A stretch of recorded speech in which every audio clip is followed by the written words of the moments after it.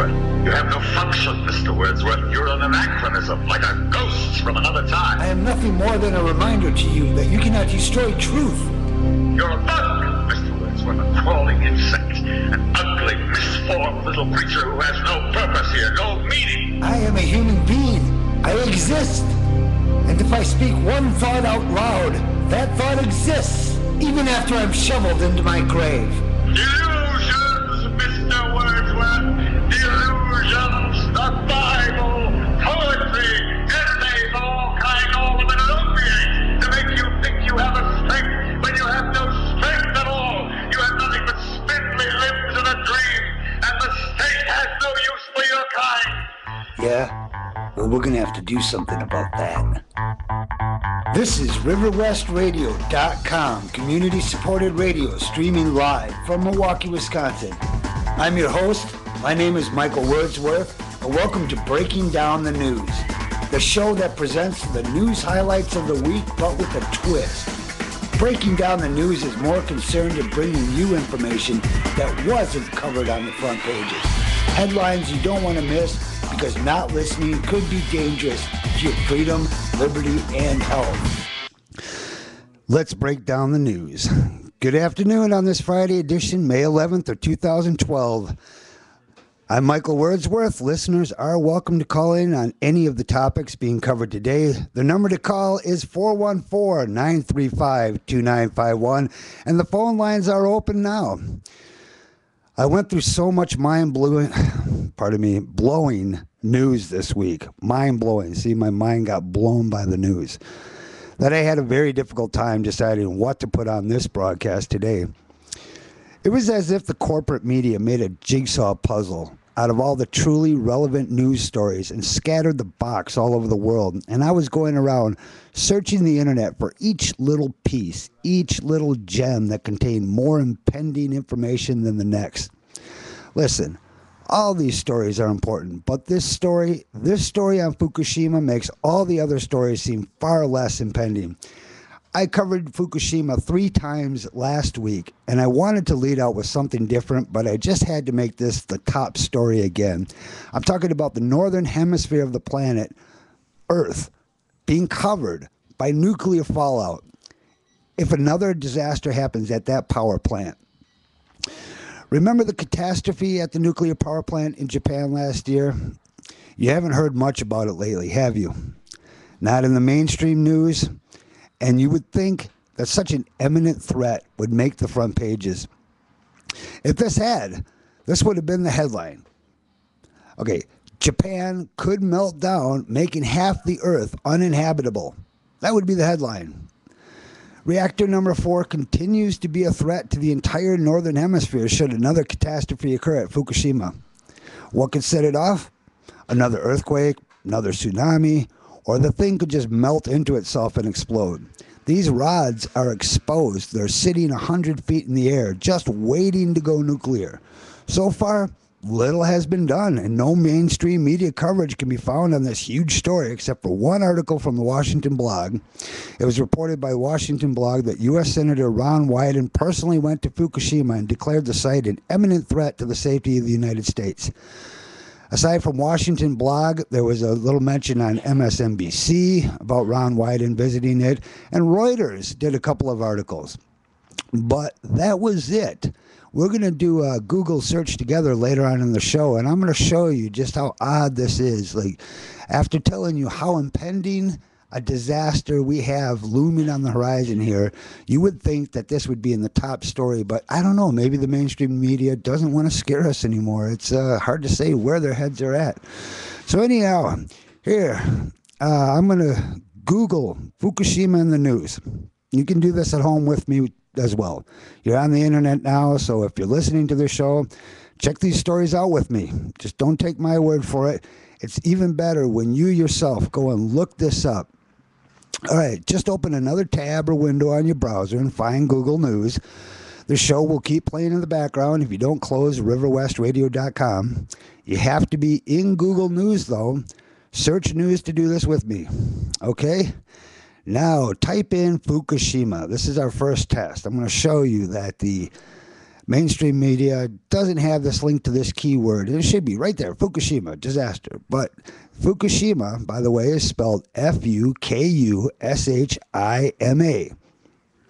All right, type that into the Google News search bar, hit search news, and watch what comes up. All right, we have a dog in the house. RiverWestRadio.com is being broadcast here right on Center Street, and we are open to the public, so anything could happen, anything, as long as it doesn't happen what I'm talking about here.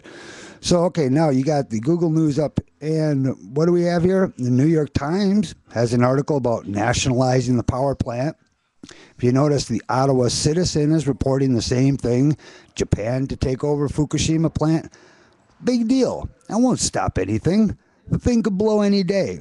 What does it matter who owns the damn thing?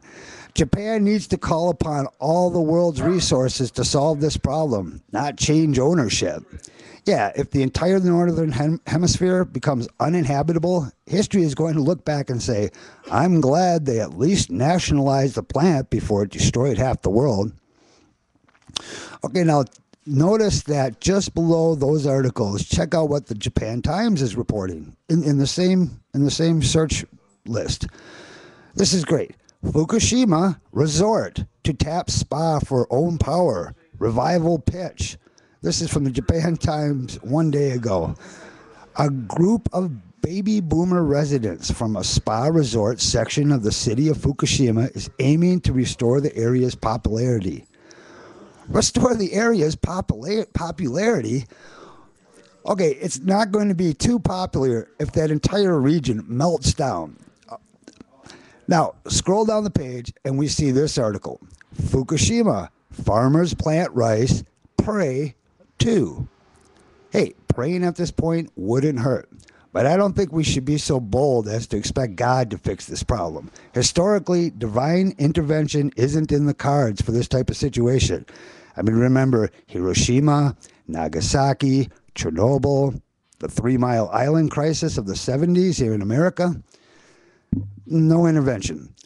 The Japan Times says that farmers have started planting rice in Fukushima Prefecture despite lingering consumer fears over radioactive fallout from the nuclear crisis tainting local. Listen, lingering consumer fears. I have this report from a Japanese newspaper called the Fukushima Diary reporting on May 10th that Koichi Oyama, a member of the city council of Mina Misoma, in the prefecture of Fukushima. It's a little area, a little county in the area of Fukushima. Fukushima, I guess, is like a county. Has measured unusually high levels of cesium-134 and 137 in the soil of his city. Soil samples were analyzed by the Mina Misoma government and found to be 122 times more contaminated than the mandatory evacuation zone in Belarus, north of the Chernobyl exclusion zone. 122 more times? Cesium causes cancer in the liver, kidneys, pancreas, and other organs. It is particularly dangerous when it is in the soil and ends up in food. In March, it was reported that the cesium was detected in plankton, the little sea creatures and those little guys, plankton. It was reported that cesium was detected in the plankton 600 kilometers east of the Fukushima facility, according to a Japan-U.S. joint research team. Now, that's because of all the water that was leaked out into the ocean directly from the plant. Of course, it's contaminated with cesium, strontium, radium, it's a whole host of things. And it is nice that these people are praying, but I wouldn't plant there for another 10,000 years or so. But now let's check out the real news found in mainstream media news sources, but buried. There should have been Ted Koppel or whatever should have been coming on your nightly news and telling you, hey, the world needs to get together and do something about this. There's a media blackout, and I'm going to prove to you that it in fact exists, this blackout I speak of. Now, please type into the search bar for Google News. We didn't find anything under Fukushima, but now we're going to type in Ron Wyden visits Fukushima. Wyden is spelled Wyden. That's Ron, R-O-N, Wyden, visits Fukushima. And when you click search Google News, the top story is from Reuters. You got basically two stories there with a little link under it that says, see all 216 articles. We're going to talk about that. And immediately from Reuters, they report on April 16th, 2012, spent fuel rods need to be moved to safety, says Wyden. Urges Japan to accept help. Fukushima Daiichi nuclear plant, said U.S. Senator Wyden on Monday, is a potential imminent threat. It is a safety to our nation. And then right below it, from MSNBC.com, Senator calls for U.S. help in Fukushima cleanup. Now wait, this is the real kicker. Notice that the link that says see all 216 news articles, it's a green link with green text right below the first two articles that came up from Reuters and NBC. Okay, click that all 216 articles link. You won't believe it. Click it, I dare you. When I click it, I get a new page that has the same two articles. Where are the 216 articles? What the heck? And look, what it says below those same articles, the text reads, in order to show you the most relevant results, we, being Google, have omitted some entries very similar to those already displayed. Oh, that's nice of you. Thank you, Google. If you'd like, you can repeat the search with the omitted results included. You know, I'd like to do that. So let's do that now. Click the link that says repeat with the omitted results included. Click that and see what happens. Only one other article comes up. Where are the 260 omitted articles? This isn't a conspiracy. This is negligent journalism. Possibly an intentional media cover-up. Well, we broke it here first. I'm breaking down the news, and the headline reads today, Google links omit 216 articles from search engine news. Now, aren't you glad you tuned in? Nothing like finding out about the latest impending disasters have been omitted from the news and then going about your day as if it doesn't matter. Don't you just get a rush off that? I can just feel that denial, like a lukewarm opiate just washing away all my sensibilities and frustrations. No worries, calm, tranquil denial. You know, I think I just might do some shopping. That's what George Bush told the media after 9/11. Just go shopping. You know, I would, but I'm so broke, the only thing I can do is pay attention to the news, the real news, the alternative news networks that bring us the actual freaking news. What's the media hyping today? Another underwear bomber. Yeah, and you know, in spite of all this, what do we have? I did a report on the FBI interview last week as well, showing that the FBI continues. That was from the New York Times, where they were saying the FBI continues to congratulate itself, celebrating the foiled terrorist plots that it instigated. And today, because a lot of us, we find that the American memory only seems to last 6 months. Every 6 months, they can kill the new Al-Qaeda leader, the new second in command. It just doesn't matter. So 6 months ago, we had the underwear bomber. They got to keep it fresh in our consciousness. I mean, this is the whole reason why we're experiencing a loss of civil liberties and why we got the TSA in the airports. They want to put them on the streets, molesting our children, going into a World War II veterans. I mean, those guys, that disgusts me the most. You got World War II veterans at the airport getting shook down by the TSA. They're in wheelchairs. They're old men. They got their Purple Hearts on them. One time they were having a Veterans Affairs joint meeting again and a reunion. And this guy, the very thing that he fought the Nazis for, you know, do you remember the Nazis from at least movies or books or something? I know it's history, so it might be a little far in some people's memories. The television, if it doesn't tell you, you might not know. So we got to tell you now that your grandparents, my grandparents, they went over to World War II. They fought the Nazis. The Nazis were the guys that were papers, please. Can I see your papers? Where are you going? What are you doing? Listening and spying on you. And then here we got them at the airport being shook down. Well, it's all under the new terrorism. I mean, boy, we survived the Cold War, World War I, and World War II, and we didn't need all this nonsense, these TSA, and all this spying on our phone calls. And, of course, we didn't have emails back then, but same thing, our letters.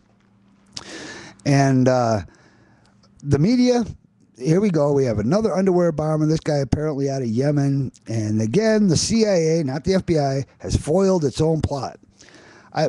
You know what? I bet you can get all 216 related news articles on that story. Terrorism, the new buzzword for giving up your rights as a citizen. You know, mega corporations have become a far greater threat than terrorism ever could be. Because in the name of big business, we have been placed in the crosshairs of not just a nuclear apocalypse, but also the disastrous effects of self-replicating genetic pollution known as GMOs. Big Pharma, the pharmaceutical companies, Merck, Pfizer, they've brought us antibiotic-resistant superbugs.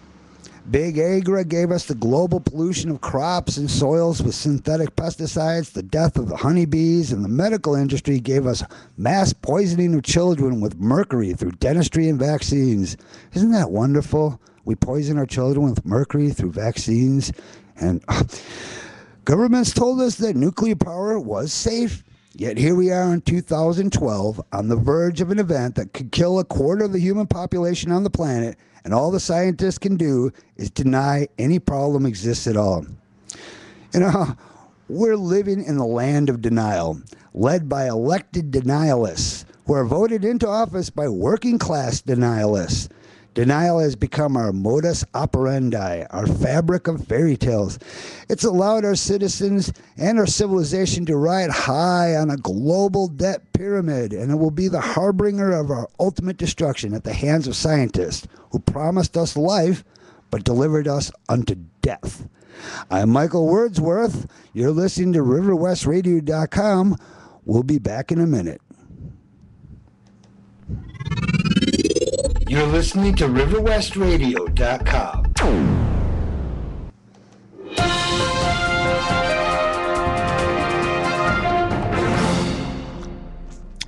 Good afternoon. If you're listening out there because you tuned into RiverWestRadio.com to see what's playing today, well, this is Breaking Down the News. I'm Michael Wordsworth, and the number to call is 414-935-2951. This might be a small news talk show on an obscure River West radio network, but we are a worldwide broadcast, and the stories covered here are mighty indeed. We're the David against the Goliath of corporate media giants that essentially operate under the control of an elite cabal, a global oligarchy, hell-bent on bringing in a global government and a one-world currency. We're headed for a rough ride in the near future, as if it wasn't already bad enough for some of us. I'm telling you, it's going to get worse. I wanted to open up the show covering the actual agenda to make it worse, so I can show you what I'm talking about. It's the United Nations agenda, and it's called Agenda 21. Very few people have heard of it, but those who have are greatly alarmed, and it is in writing and plain as day once you see it. But you have to look to see. I can tell you, but that won't make you realize that this is actually real and is taking place all over the country today. I'm going to read excerpts from Rosa Koir's book, Behind the Green Mask, UN Agenda 21, in a bit, which explains the incredibly complex issue in great detail and gives accounts from her personal experiences as a forensic commercial real estate appraiser specializing in eminent domain valuation. Her nearly 30 years of experience analyzing land use and property value enabled Rosa to recognize the planning revolution sweeping the nation. While fighting to stop a huge redevelopment project in her city, she researched the corporate, political, and financial interests behind it and found UN Agenda 21. Rosa speaks out across the nation as a regular blogger on her website, Democrats Against Agenda 21. We're going to cover more on that. Agenda 21. I brought with me her book, and I'll be reading excerpts from it. I'm inviting callers to call in. I know this is a difficult subject when you call in on topics that you're not. These are new topics, so very few of you would hear about them. At least call in on the Fukushima. I mean, give your opinion or advice. Let me know that somebody's listening out there and this matters to someone. That in itself. Just call in and say, you know what, this does matter. I'm listening and I'm going to tell a few people. That's where it starts. It starts with you and me. Gandhi said, be the change you want to be. Or see. Apologize for screwing up Gandhi's quote. Be the change you want to see. So that's what we need to do. We need to stay informed, turn off those TV sets for 2 seconds, take note of what's actually going on. I'm Michael Wordsworth. This is Breaking Down the News. We'll be back in a minute. You're listening to RiverWestRadio.com.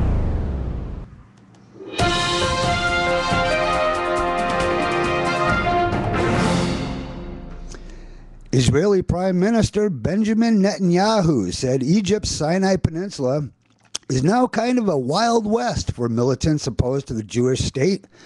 Netanyahu and the Israeli government have accused Iran of aiding and abetting the unrest in the Sinai. Despite Israel's assertion that militants pose a threat in the Sinai, the real threat is between Israel and the military government in Egypt. In April, Obama, Defense Secretary Leon Panetta, and Secretary of State Hillary Clinton received intelligence that Egypt and Israel are close to war, according to Debka Files. From Natural News, we find shocking new research reveals that a specific type of lung cancer many smokers develop comes from teeny tears in their lung tissue caused by microscopic glass fibers, also known as glass wool, found in many conventional cigarette filters. These rips in the soft tissue fuel the development of tumors and cancerous cells due to the constant overload of toxins, namely pesticides, nicotine, and ammonia, contained in commercial cigarette smoke. A research team reviewed the damaged lung tissue of several cigarette smokers and said the x-rays looked identical to those patients exposed to asbestos. And that diagnostic imaging revealed what looks like ground glass, which settled in the soft tissue near the bottom of the lungs. The interviewed nurse on this research team said when lung tissue is damaged over and over, it develops lesions, and the cancer plants itself in there like seeds. Natural News can now confirm that the Michigan Department of Natural Resources has, in total violation of the Fourth Amendment, conducted 2 armed raids on pig farmers in that state, one in Kalkaska County at Fife Lake and another in Sheboygan County, staging raids involving 6 vehicles and 10 armed men. DNA conducted unconstitutional, illegal, and arguably criminal armed raids on these 2 farms with the intent of shooting all the farmers' pigs under a bizarre new invasive species order that has suddenly declared traditional livestock to be an invasive species. May's NATO summit in Chicago is still weeks away, but residents of the Windy City can expect to see armed federal agents patrolling the streets in preparation much sooner than that. 3 weeks before international heads of state will converge in Chicago, Illinois, for the annual NATO conference, the U.S. Federal Protective Service will send armed officers into the city's downtown district to prepare for the swarm of protesters expected to arrive in time for the event, slated for May 20th and 21st.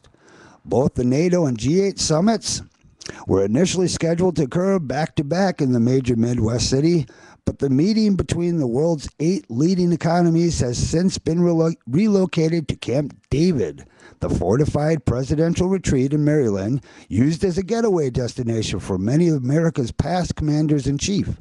As of now, however, the NATO summit will take place in Chicago, and, citing concerns over how demonstrators may respond, law enforcement is being called in early to size up the city. There's also another thing regarding this summit. I read on the last broadcast about H.R. 347. It's the new bill that the President and Congress has passed that basically says anybody covered under Secret Service protection at that point and on those premises, anywhere in America, citizens cannot protest. This is very, very interesting because with the NATO summit coming in place in Chicago, there's going to be protests. There typically is, and people have a right. They protest the NATO, they protest the World Trade Organization, the World Trade Federation.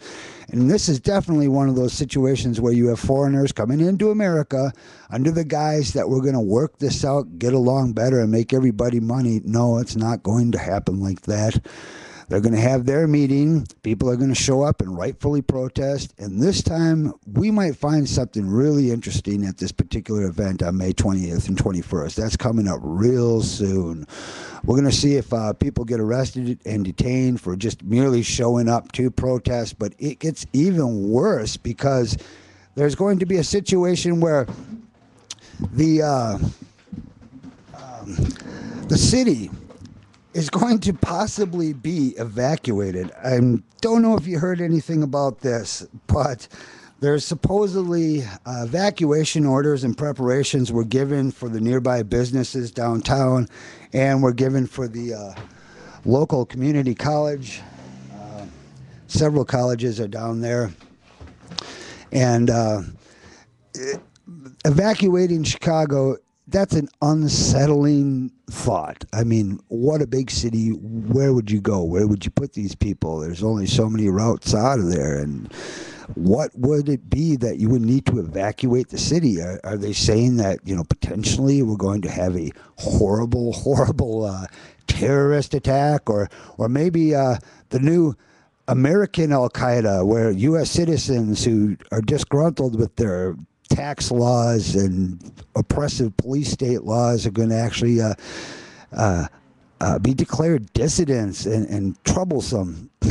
We'll find out. This is going to be interesting. I got to pull up that article about evacuating the Chicago area and go into that in greater detail. I'll give you the news sources on that so you can check it out yourself. But actually, just go into Google News, type in plans to evacuate Chicago. That should bring it up. We'll see. Continuing on with the news, we have tech giant Mozilla, the one company that makes that little browser with the Firefox guy on it, little icon. Well, Mozilla has publicly slammed the Cyber Intelligence Sharing and Protection Act, known as CISPA, which replaced SOPA. SOPA didn't do too well, but now we've got CISPA, which passed the House last week, labeling the legislation as an alarming threat to privacy. Now, that statement in particular is important because it marks the first time any Silicon Valley entity has denounced CISPA, with an array of powerful companies lining up in support of the legislation, which passed the U.S. House of Representatives 248 to 168 opposed, and now heads to the Senate. I'm Michael Wordsworth. We're still hoping that we're going to be on the air for quite a while today, which is awesome. Apparently, things have been going well. We got our feet wet with the first 3 shows, and we're really developing the format. But basically, we're a talk news hour that's now looking like 2 hours today, which is awesome on this Friday, May 11th, 2012. I'm really looking forward to this. What would definitely help is if we had some callers call in. You can make a comment about any topic, at least I guess as long as it's news related and economy related. Tell me how your job searches are going. Let me see here. No. It's kind of funny because the video store that we're broadcasting out of, they have a telephone too, and it rings, and so sometimes I think maybe it's us. Nope, it wasn't us. All right, well, that's important. I just had to check that out. All right, we're going to take a little station identification. When I come back, we're going to go over more news, more in-depth coverage of all the news that you should have heard about through the mainstream media but didn't. I'm Michael Wordsworth. This is Breaking Down the News. You're listening to RiverWestRadio.com.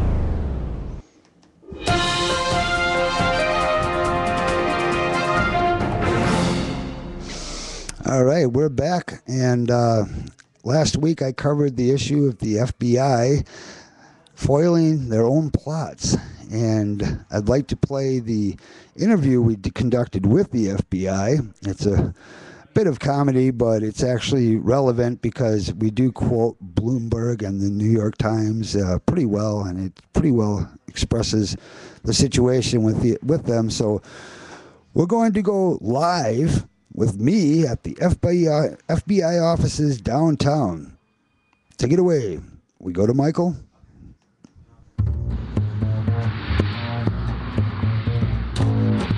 The FBI headquarters is a huge modern building in the middle of downtown. Cars and trucks drive past the front entrance on this very active street, and these doors will lead us to the elevators that will take us to the office of Deputy Director Hank Polarank. Welcome to the FBI headquarters. Can I help you? Yes, I have an appointment with Deputy Director Polarank. And your name is? Michael Wordsworth from RiverWestRadios.com, breaking down the news show. Michael who? No. The staff at the FBI was professional and courteous as they greeted me, and after a few security complications were smoothed out, I was soon able to get in to do my interview. Michael Wordsworth from Breaking Down the News. Hey, come on in, take a seat. And it was an interesting interview. How many terrorist plots has the FBI foiled in the last few years?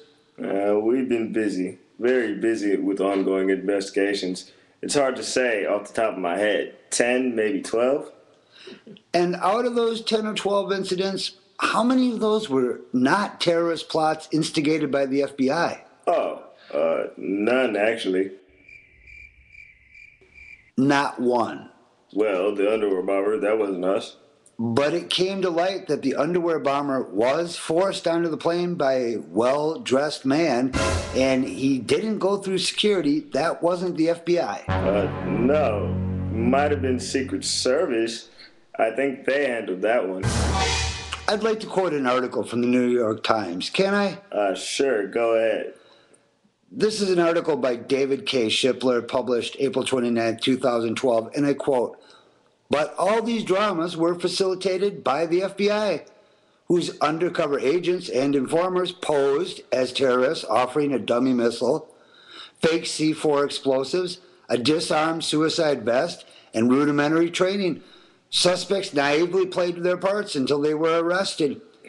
When an Oregon college student, Mohammed Osman Mohammed, thought of using a car bomb to attack a festive Christmas tree lighting ceremony in Portland, the FBI provided a van loaded with 55-gallon drums of inert material, harmless blasting caps, a detonator cord, and a gallon of diesel fuel to make the van smell flammable. An undercover FBI agent even did the driving, with Mr. Muhammad in the passenger seat. To trigger the bomb, the student punched a number into a cell phone and got no boom, only a bust. What do you say to that?" What's your point? My point is it sounds like we really don't have a terrorism problem in America beyond those plots the FBI makes up itself. What? How did you get in here? Agent Smith. Be right in. What is it, sir? Hey, wait. How did you get in here? I don't believe this. He doesn't have clearance, sir. You'll have to come with me. He doesn't have clearance? How did he get past you? He snuck in here when I went to pay for the pizza delivery. I was there for a while. I wanted exact change. Okay, hey, thanks for the interview. That's all I need now. Sir, stop. Come back here. He doesn't have clearance? Thank you. Talk soon. You guys take care. Security, we have a gate jumper headed for the elevators. And whereas this interview did not yield all the answers I wanted, I did get to state my point. And as I was leaving the FBI building, I had the realization that making my point was worth the trip.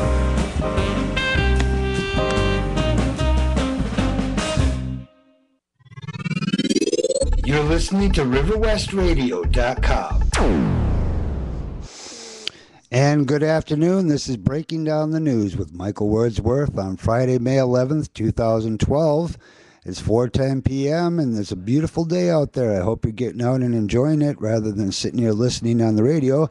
Fortunately, you can listen to this because it's archived.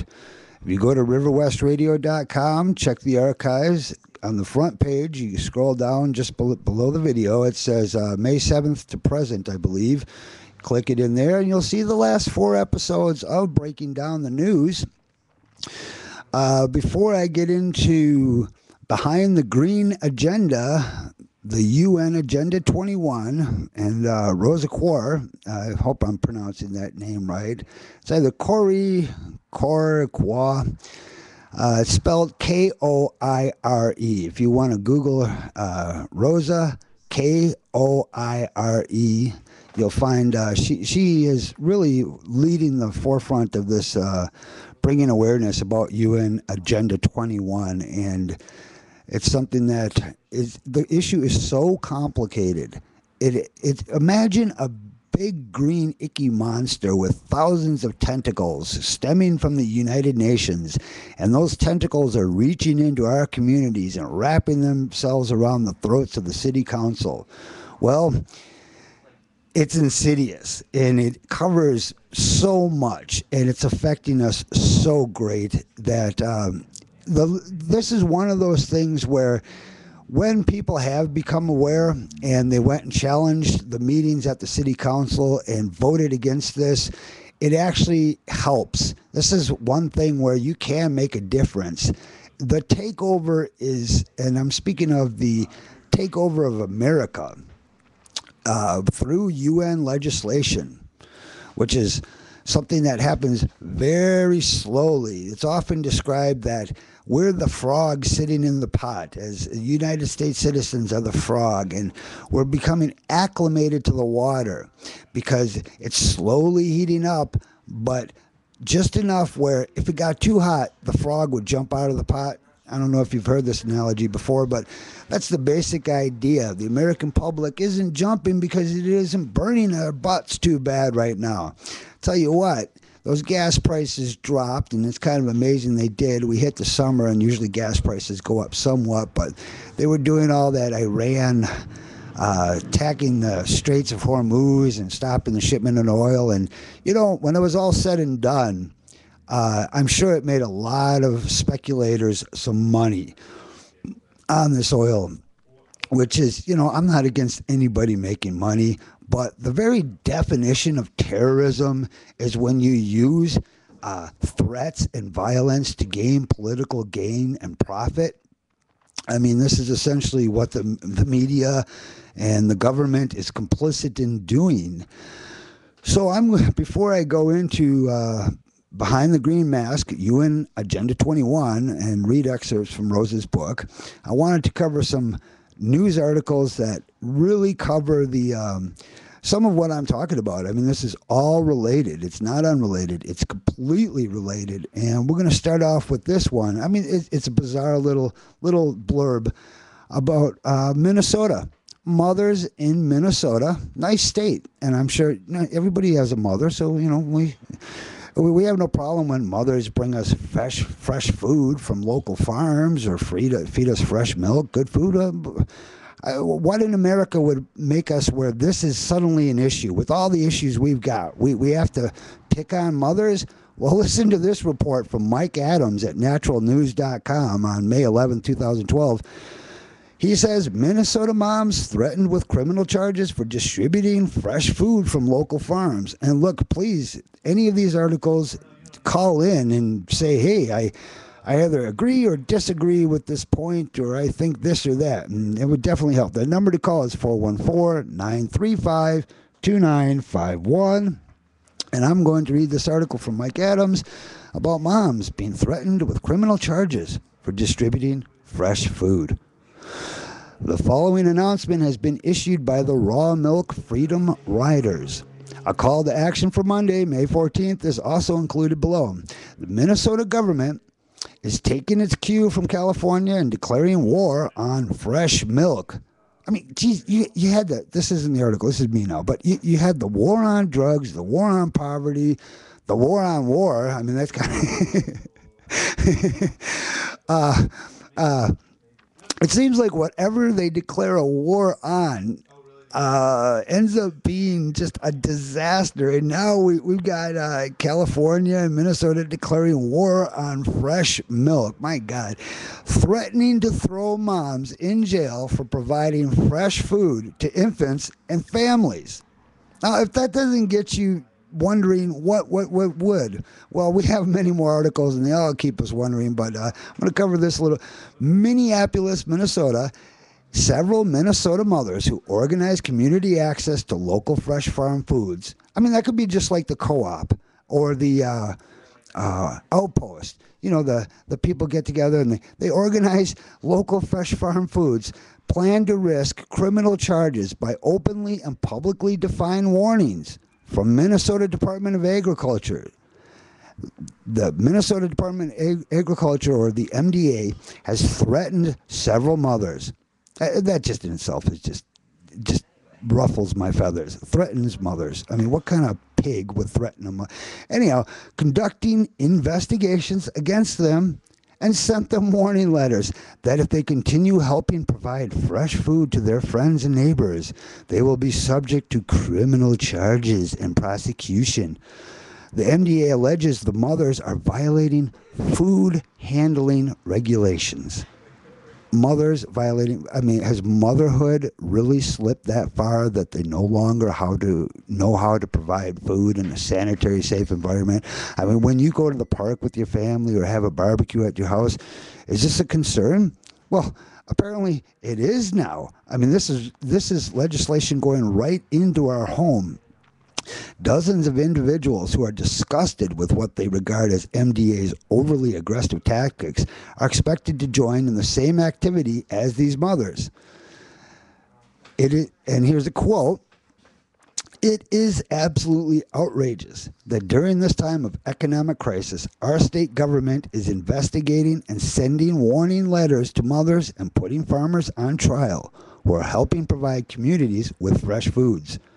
It's my right to contract privately with a farmer for the food of my choice, just as it is the right of every American," says Melinda Olson, a mother and recipient of one of the MDA's nasty letters. The MDA's harassment against mothers will not work. We plan to ignore this warning and continue operating as we are. MDA should not waste taxpayer money investigating, prosecuting, and jailing peaceful farmers and mothers for helping their communities secure fresh foods. Our time to stand up against this tyranny is now, says Melinda. And I agree with her.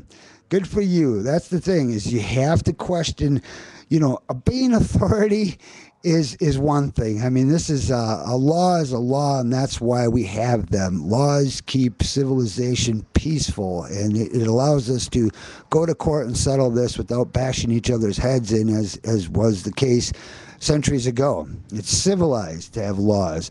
But when laws get into the hands of tyrants, or when we waste energy on this type of thing, you have to make it wonder, what the heck? How long is it before you can't wake up in the morning and go to work without breaking the law, just by you're too poor to pay for everything? Well, customers and supporters from around the state and country have planned a rally for Schlangen, I hope I pronounced that right, it's Schlangen, on the first day of his criminal trial on Monday. Criminal trial?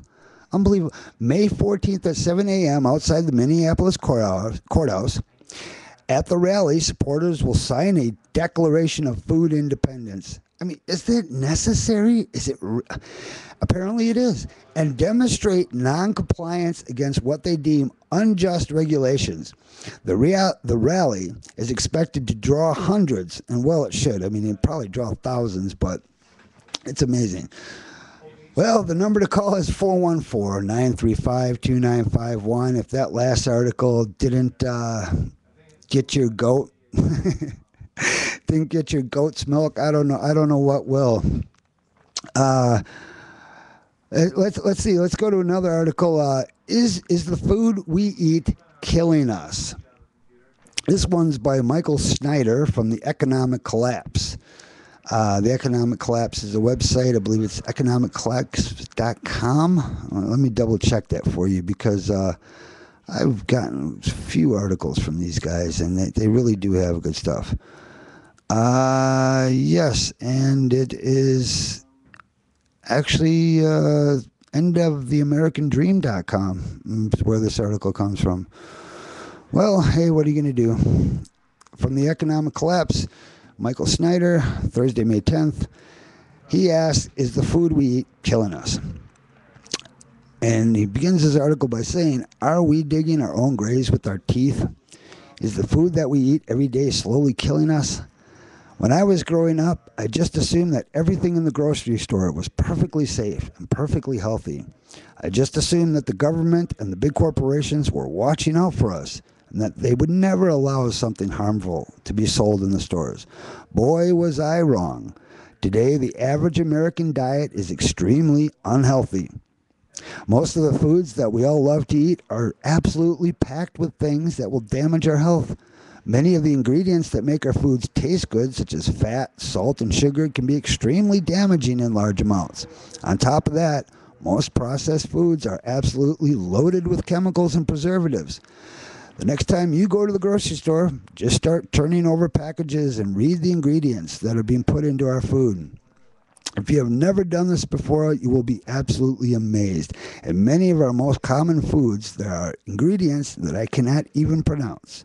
Sadly, most Americans have no idea that eating a steady diet of these processed foods will likely leave them massively overweight, very sick, and much closer to death. Eating healthy takes more time, more effort, and more money than eating poorly does. Unfortunately, most Americans are content to chow down on foods that are quick to make and that taste good. Hey, I can't blame, this ain't in the article, this is me here saying, I can't blame anybody for that. I mean, you want quick food and food that tastes good, but the price that we're paying here, it's a little more effort. It doesn't take too much. The prices of regular vegetables versus the right prices of organic vegetables, and organic vegetables, if they are truly organic, should not have any pesticides in them. Of course, I read an article once saying that 30% of them had perchlorate in them, which is a type of rocket or jet fuel, somehow used as a pesticide. And so anyhow, I mean, sometimes you can't even trust the organic food. It's not a given. I mean, it takes the vigilance of us and consumer watch groups to stay on top of this. To continue with the article, in particular, Americans are absolutely addicted to foods that are loaded with sugar and high fructose corn syrup. When you start looking at food product labels, you will find that either sugar or high fructose corn syrup is in almost everything, and that is so true. It's very difficult to buy things that do not have those two items in it. For example, I was absolutely amazed when I learned that most bread sold in our grocery stores contains high fructose corn syrup. Why in the world would they need to put that in our bread? Today, Americans are consuming far more sugar and high fructose corn syrup than ever before, and this has many health professionals very alarmed. The following is an excerpt from an article on the website of the Mayo Clinic. It states, some research studies have linked consumption of large amounts of any type of added sugar, not just high fructose corn syrup, to such health problems as weight gain, dental cavities, poor nutrition, and increased triglyceride levels, which can boost your heart attack risk. But it is not just sweeteners that are a concern. There are great concerns about much of the meat that we eat as well. Today, we grow animals much larger than we used to, but it comes at a price.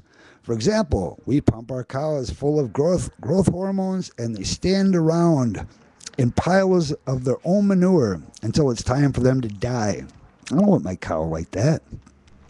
You know what? I eat the meat that's grass-fed, and it just isn't that much. It's like $7 for a package of the burgers. I'm not sure. I get like 1.2 pounds of it or something. It's enough for 3 good-sized burgers.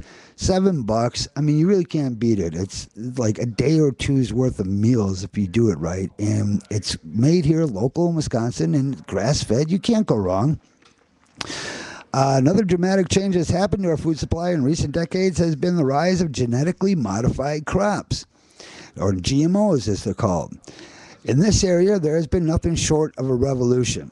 In 1996, only about 2% of all soybeans in the United States were genetically modified. Today, about 90% of all soybeans in the United States are genetically modified. 2 to 90%, that's a huge jump. At this point, approximately 70% of all processed foods in our grocery stores contain at least one ingredient that has been genetically modified. And if you don't know why GMOs are such a problem, we're going to cover, it's another topic that we're going to cover extensively on this show.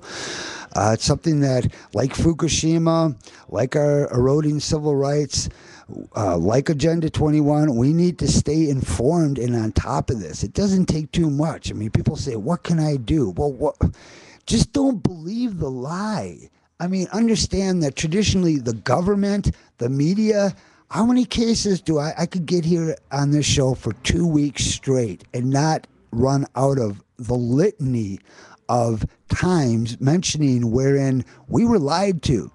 I mean, this is what I mean when I say America can be such a nation of suckers when it comes to this. It's like, you know, honestly, I know how it goes. You got your some of us don't have work, some of us don't have homes.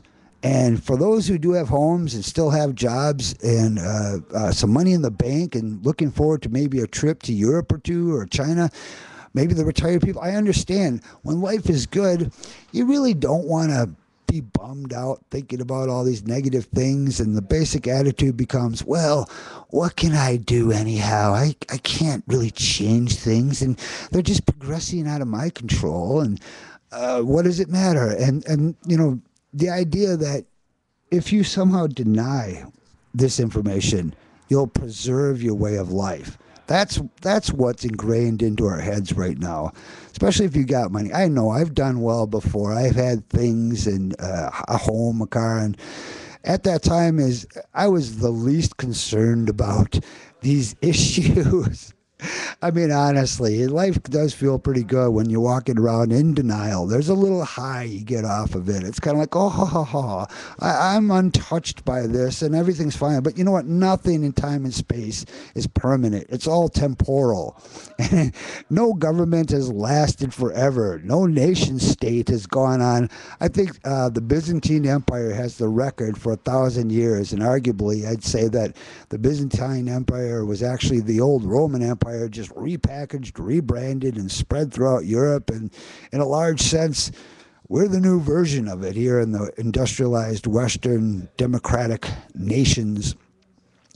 So anyhow, I'd like to go on more and more with food. This article goes on, but it's just amazing to see this. Let's change from food for a second because, I mean, I don't want to be the one saying, look, you need to eat your vegetables. You need to stop eating sugar. Get your sleep. I mean, I'm not trying to be your nanny here. I really don't care if you know, I believe it's your right to make your own decisions as an informed consumer, as an adult. You have the right to make your own decisions. So, and believe me, changing your diet and your food, it takes a while. It's a lifestyle change. It doesn't happen overnight. And you got to give yourself a little bit of a break, you know, when you're doing this. But it needs to be done. There's no way around it. We've become so ingrained with this. I mean, just think about all the sugar we eat. I cut out sugar not too long ago, and I just went in to grab a cup of coffee today, and I was looking at that cheese Danish going, ooh, oh, you would be so good to eat before the show. I'd get my little sugar rush. So I'm doing this all without a sugar rush today. I've got caffeine, though, here in this coffee cup, and I guess, you know, I'm not perfect. I'm not saying I am. I'm saying that change starts by little teeny steps. You want to, the journey of 1,000 miles begins with the first step. If you want to eat an entire elephant, you got to eat it one bite at a time. And this is, when it comes to social change, whether it's in our country or in another country, it has to progress gradually. Sudden, rapid progression whether it's good or not, can be very damaging to society and culture. It can wipe out society and culture. It can cause division between generations, old and young, where the young don't listen to the old and the old don't listen to the young. And that's basically the situation we've got now, but there's a reason for that one, too. After the baby boomers, you basically had the first generations that knew things that their parents didn't. And I'm talking about mostly the computer and the internet. This is something where some baby boomer generation members participated, they gravitated, they embraced the new technology, and they did very well. But what we had here, especially in Wisconsin, we had a situation where the older generation didn't like computers. My dad never liked computers, and I always wondered why. It was always an interesting thing, like, why didn't you like computers? I mean, they're obviously these wonderful things, but he knew about the FEMA camps years ago, and he knew that the Nazis, aided by IBM, used the first punch card computer system to actually keep track of Jewish citizens, or rather German-born citizens that were of Jewish descent. And as we all know, they suffered a horrible tragedy. I'm not a Holocaust denier. In fact, that's so preposterous. Without a doubt, there was an estimated 6 million members of the Jewish faith that were exterminated by the Nazis, but they weren't the only ones. Gays were exterminated. Artists, intellectuals killed off. Political opposition members killed off. Anyhow, this story doesn't end. It keeps moving forward. It's called The History of Humanity, and the story unfolds right into our era and age, which is absolutely unprecedented.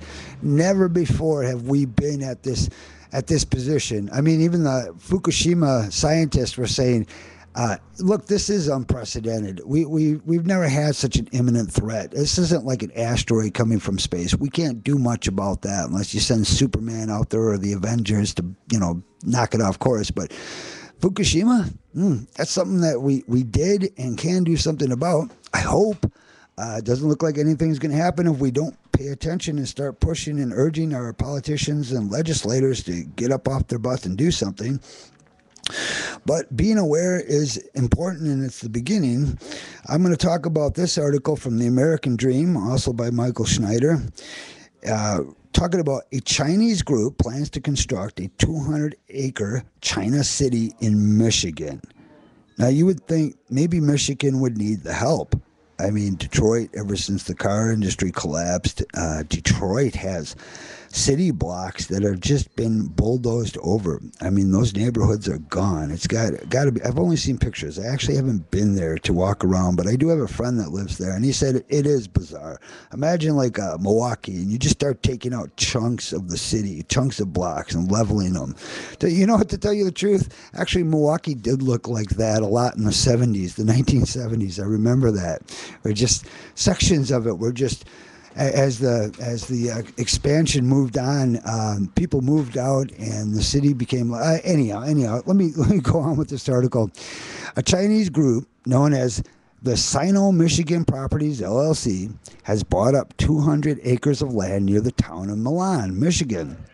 Their plan to construct a China city with artificial lakes, a Chinese culture center, and hundreds of housing units for Chinese citizens. Essentially, it would be a little slice of communist China dropped right into the heartland of America. Now, look, clearly, I would welcome any people of Chinese, Japanese, Korean, Taiwan descent to come to America. That's what America is about. You come here, you work hard, you have money, you buy up some land, you hold your own. It's a good way of life. We actually provide power here. There's some good things that America does. If you're in India, you don't get power all the time. But in America, we can at least guarantee that for now. We'll see. Obama's like heavily hitting the coal industry, and the nuclear industry has the same problem that the Fukushima does.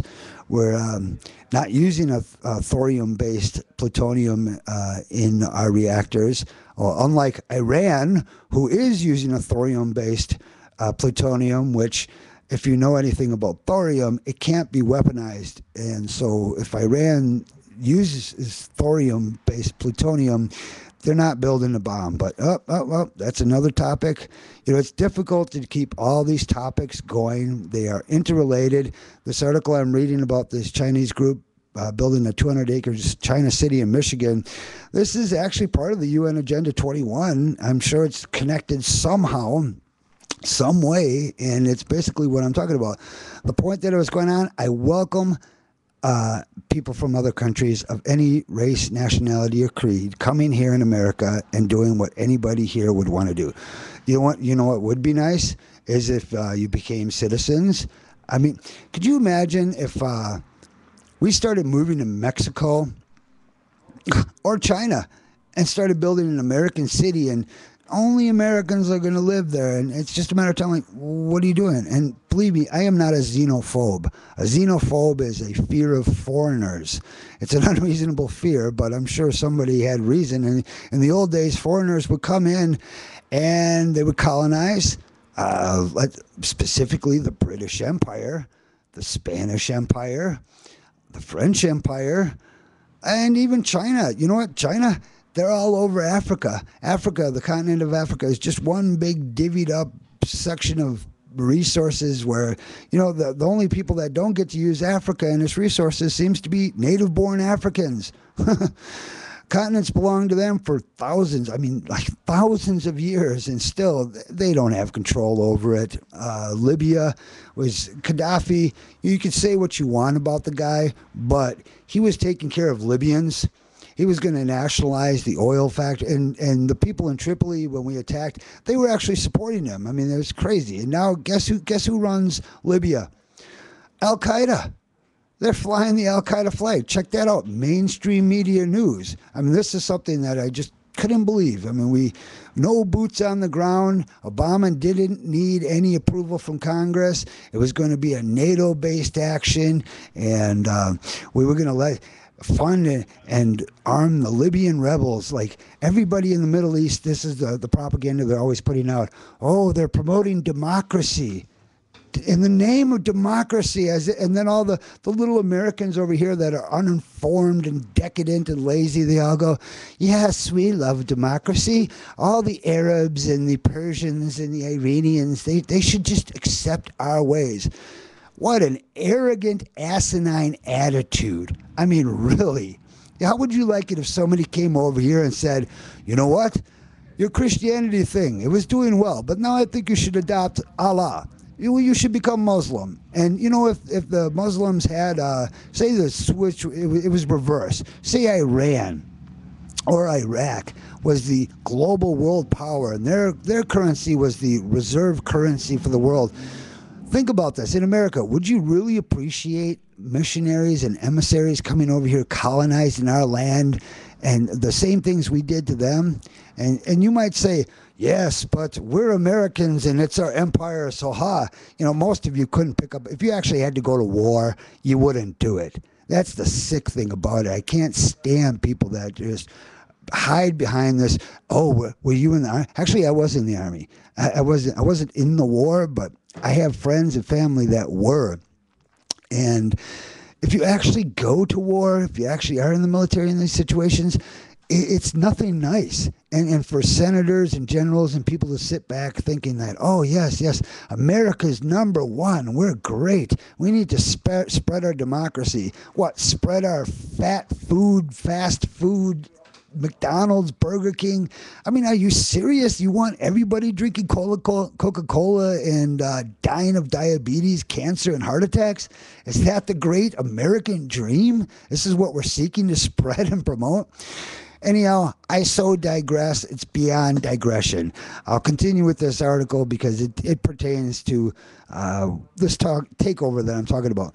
So essentially, it would be a little slice of communist China dropped right into the heartland of America. Oh, and by the way, remember the number to call is 414-935-2951. That number is posted on the sign. If you go to riverwestradio.com, you'll notice that There's a little video caption there playing. It says breaking down the news and the numbers posted.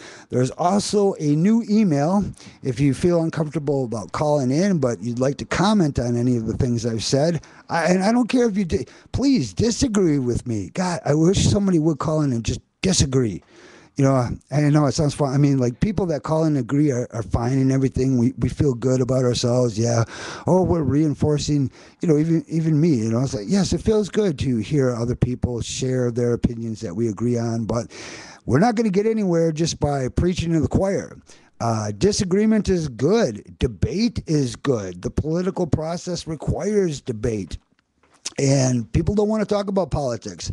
I walk around going to bars, going to events. I want to talk about the news. I want to talk about politics. And it's something where you just don't talk about politics in a bar. I mean, that's, I guess, the guy next to me said, you know, it's kind of a rule in Milwaukee. You don't talk about politics while you're at the bar. And I just took it that he meant when people are drinking, maybe it isn't the best time to talk about politics, because definitely people feel heated. And I notice they feel the most heated, the most adamant about issues when they are ignorant of those actual issues. In other words, there's sort of a default position that people take when they only know so much, they only have so much time in the day, they can only stay so informed. So they kind of, as we grow older, we start to make policy. We don't rely on facts anymore or look into things. We just settle policies. And I know from experiencing myself, those policies, I forgot why I even made that policy. It's a situation. I only have so much brain power. I understand why my grandparents and my parents were this way too, growing up here in this community. It's a situation where just we have a policy for everything and an attitude for everything, and it kind of settles into Democrat or Republican. And,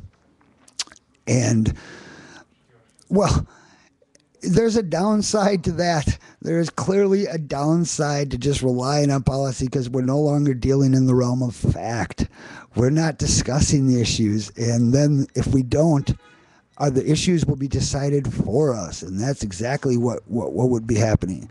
So this China City that I was speaking about earlier would be located about 40 minutes from both Detroit and Toledo, and it would be marketed to Chinese business people that want to start business in the United States. Unfortunately, this is just not an isolated incident. In fact, Chinese companies have been buying up land and businesses all over the country in recent years. There's even been talk of establishing special economic zones inside the United States.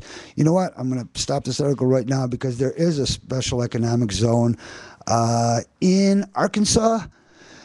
The country of Mexico has its own little sovereign land where there's, through the NAFTA and CAFTA trade agreements, they've got their own little region that belongs to Mexico, where they can bring in the slave goods made from China up through Mexico, and they're distributed throughout the country. I guess if you can distribute that, you can distribute a few other things, which would... Anyhow, let me stay on topic here, because... the town of Milan, Michigan, is a small farming community of only about 6,000 people, but big changes are coming their way. The following is from a recent Dayton Daily News article about this new project.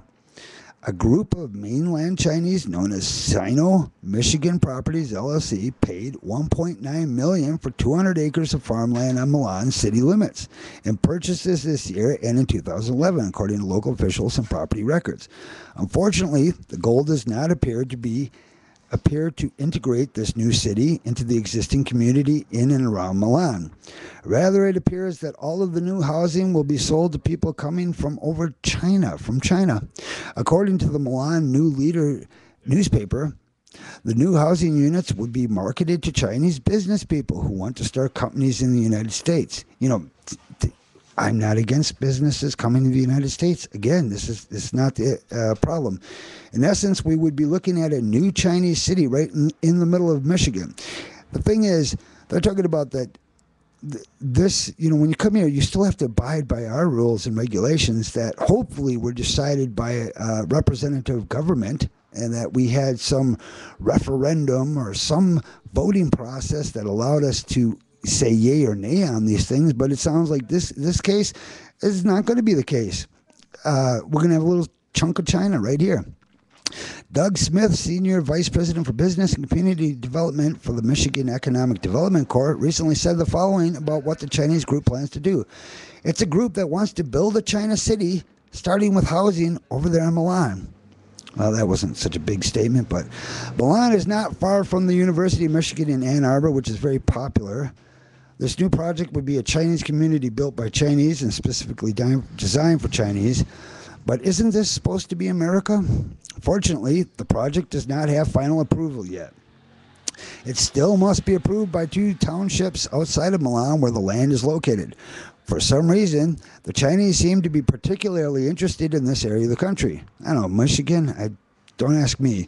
I know we got some good ginseng here in Wisconsin, so, you know, and who doesn't like ginseng? But anyhow, for example, a different Chinese investment group has been buying up chunks of real estate over in nearly Toledo, Ohio. The following is from an article in Toledo Blade. So here's another situation where Dashing Pacific Group Ltd., which has already purchased the nearby Dock Restaurant Complex for $2.15 million, put its $3.8 million offer to buy the southern 69 acres at the Marina District. So, should we be alarmed that the Chinese are buying up pieces of America? Well, if they simply wanted to enjoy living in America and wanted to integrate into the wider community, that would be one thing. But it's another thing altogether to start dropping slices of communist China inside U.S. territory. In a previous article entitled, China Wants to Construct a 50-square-mile self-sustaining city south of Boise, Idaho, I discussed a potential deal that Sinomac, a company controlled by the Chinese government, was exploring with the government of Idaho. The following is a description of that potential project from an article in the Idaho Statesman. A Chinese national company is interested in developing a 10,000 to 30,000 acre technology zone for industry, retail centers, and homes south of the Boise Airport. There was talk that this technology zone would be modeled after the special economic zones that have been developed in China. The city of Shenzhen is perhaps the most famous example of this. Fortunately, that deal appears to have stalled, but other mammoth deals have been moving forward in other parts of the country. For example, the Chinese have been very busy gobbling up oil and gas fields. Oh, man, I'd rather see our oil fields and gas fields nationalized, and I'm not for nationalization because it's kind of the first step towards socialization, which is really socialization's. The next step comes communism, totalitarian government. So anyhow, the Chinese have been busy gobbling up oil and gas fields. The following is a quote from a local Texas news source saying state-owned Chinese energy giant CNOOC, I don't know what that acronym stands for, but they're buying a multi-billion-dollar stake in 600,000 acres of South Texas oil and gas fields, potentially testing the political waters for further expansion into U.S. energy reserves. You know, that's great because, I was being facetious when I said that. It's not great. To clarify, it is not great because if they do not abide by our rules and regulations, I mean, what about workers' rights? How are grievances to be addressed when it's like, no, we've got Chinese sovereignty on our land here? You can read more about that particular article, but the answer to the question is obvious. Sadly, the examples noted above are not isolated incidences. The truth is that the Chinese have been snapping up real estate and business assets all over America, as a recent Forbes article explains. This is from Forbes.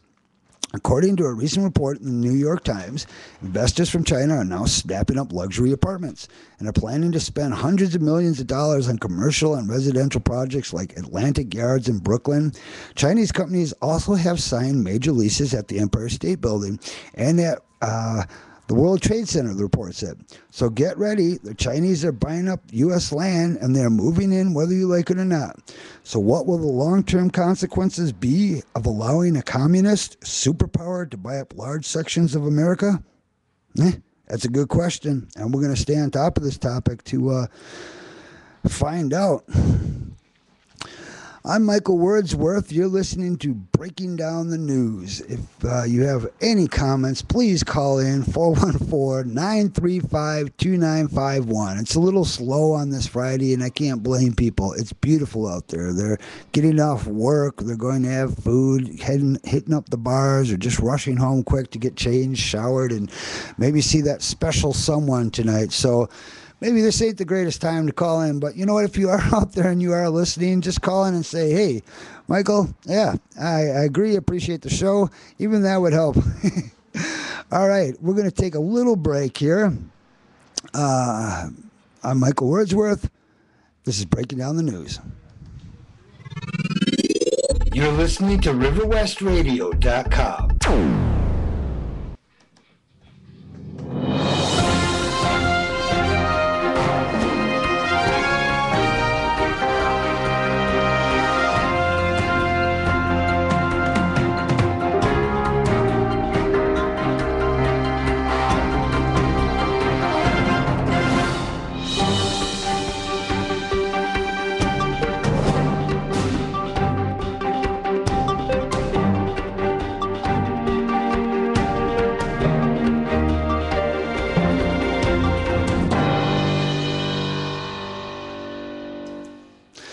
Breaking Down the News is a community-supported RiverWestRadio.com broadcast. We're here on this Friday, May 11th, 2012 edition. I'm Michael Wordsworth. The phone lines are open, but we're going to actually take a break in a second here.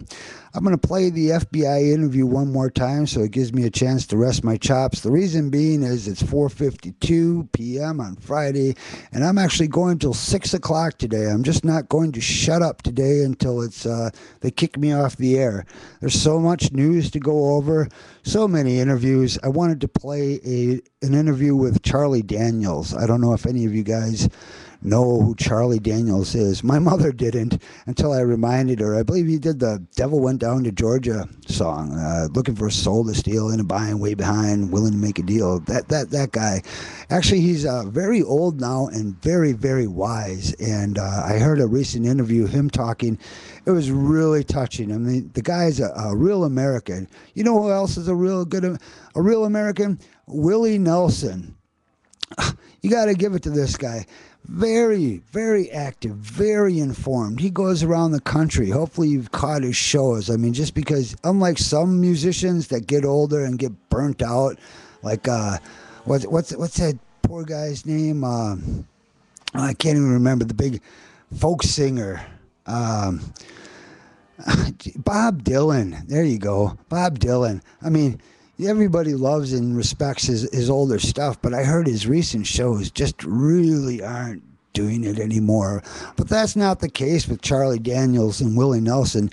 These guys are strong, healthy, and they're kicking hard, and they're very active and very concerned. And if I played that interview, you definitely would hear what I'm talking about. It was quite inspiring. So like I said, I am going to take a little break. Actually, it will be a 4-minute break. I'm going to have to play the FBI interview again because I just don't have any more material to put up. But if you haven't heard it, it's all right. It's really good. It's kind of cute. And if you have, well, just bear with me. I need to grab another coffee refill. Coffee is what keeps me going here. It keeps me gabbing. And we will be right back. So the time is 4:54 right now. I should see you close to the hour of 5 o'clock. I'm Michael Wordsworth. Enjoy my interview.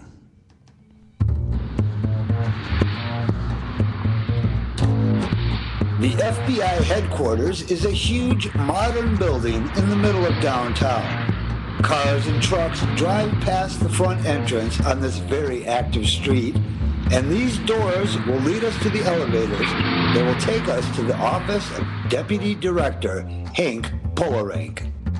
Welcome to the FBI headquarters. Can I help you? Yes, I have an appointment with Deputy Director Polarank. And your name is? Michael Wordsworth from RiverWestRadios.com, Breaking Down the News Show. Michael who? No. The staff at the FBI was professional and courteous as they greeted me, and after a few security complications were smoothed out, I was soon able to get in to do my interview. Michael Wordsworth from Breaking Down the News. Hey, come on in, take a seat. And it was an interesting interview. How many terrorist plots has the FBI foiled in the last few years? We've been busy, very busy with ongoing investigations. It's hard to say off the top of my head. 10, maybe 12? And out of those 10 or 12 incidents, how many of those were not terrorist plots instigated by the FBI? None actually. Not one. Well, the underwear bomber, that wasn't us. But it came to light that the underwear bomber was forced onto the plane by a well-dressed man, and he didn't go through security. That wasn't the FBI. No. Might have been Secret Service. I think they handled that one. I'd like to quote an article from the New York Times. Can I? Sure, go ahead. This is an article by David K. Shipler, published April 29, 2012, and I quote, "But all these dramas were facilitated by the FBI, whose undercover agents and informers posed as terrorists offering a dummy missile, fake C4 explosives, a disarmed suicide vest, and rudimentary training. Suspects naively played their parts until they were arrested.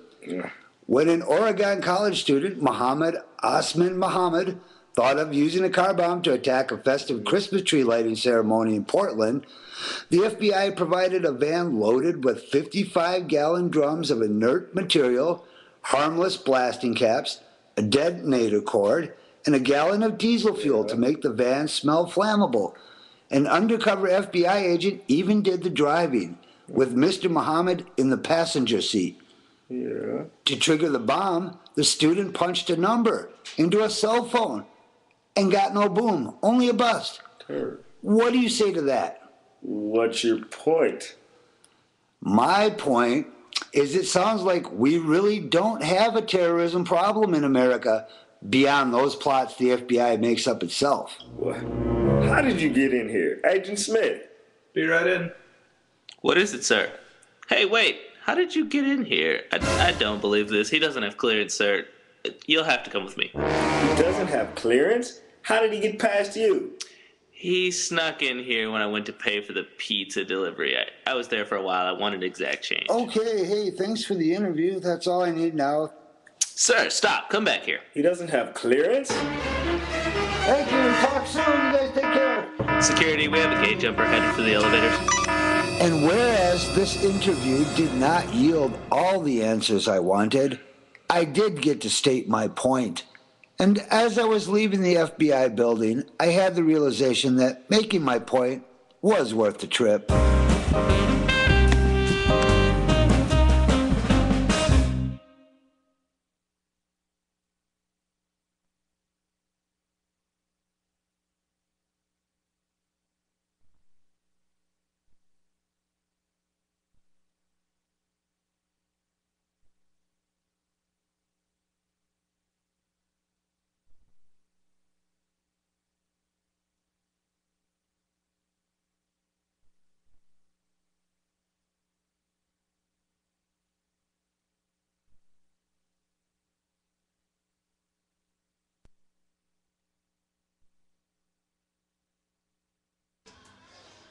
Okay, we're back.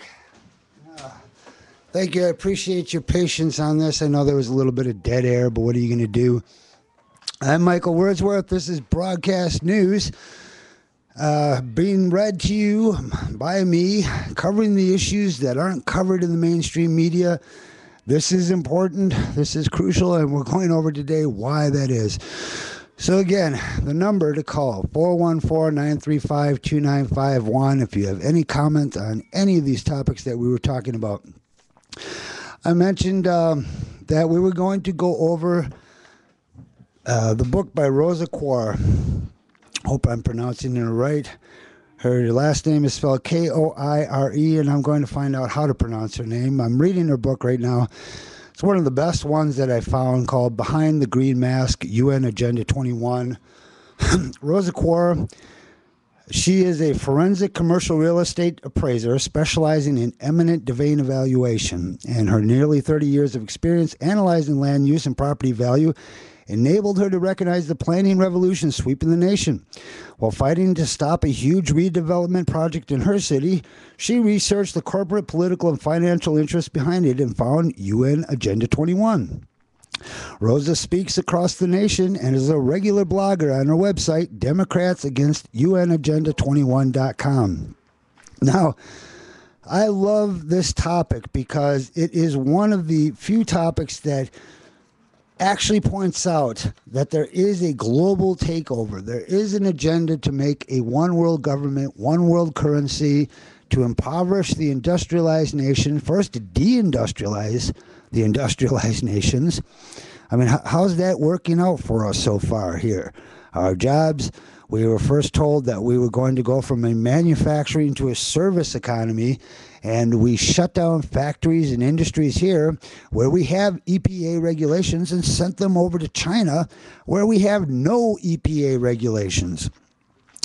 For every one bag of trash you throw away here, China has to throw away 40 to 60 bags of trash just to manufacture that.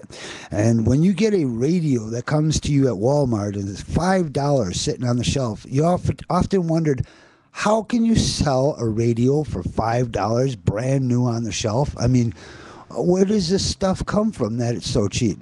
Well, where does it come from? The costs are externalized. It's called externalized costs.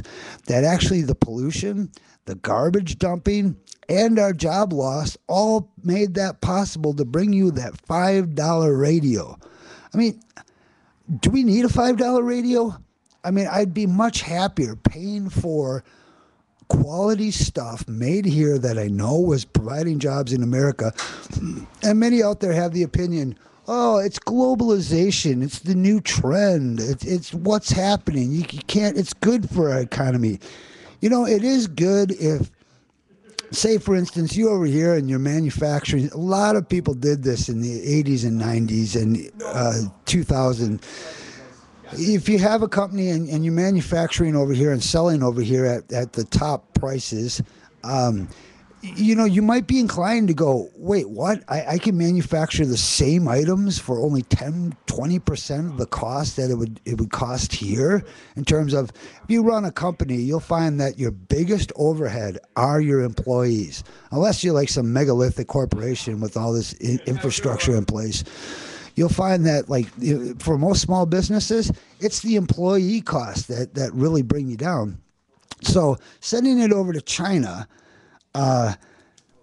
it didn't help us here.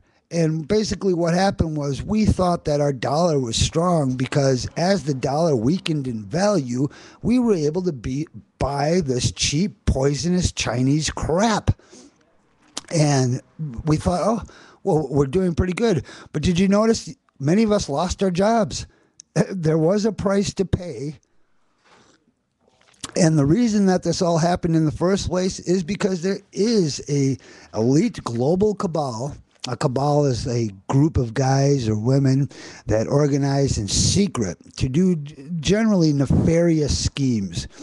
Nefarious being evil, wicked, nasty schemes. So where did the UN agenda come from? How did it start? Why is it there? And where is it in our communities? I described it earlier as this big, green, icky monster with thousands of tentacles reaching into our communities and wrapping themselves around the throats of our city council members.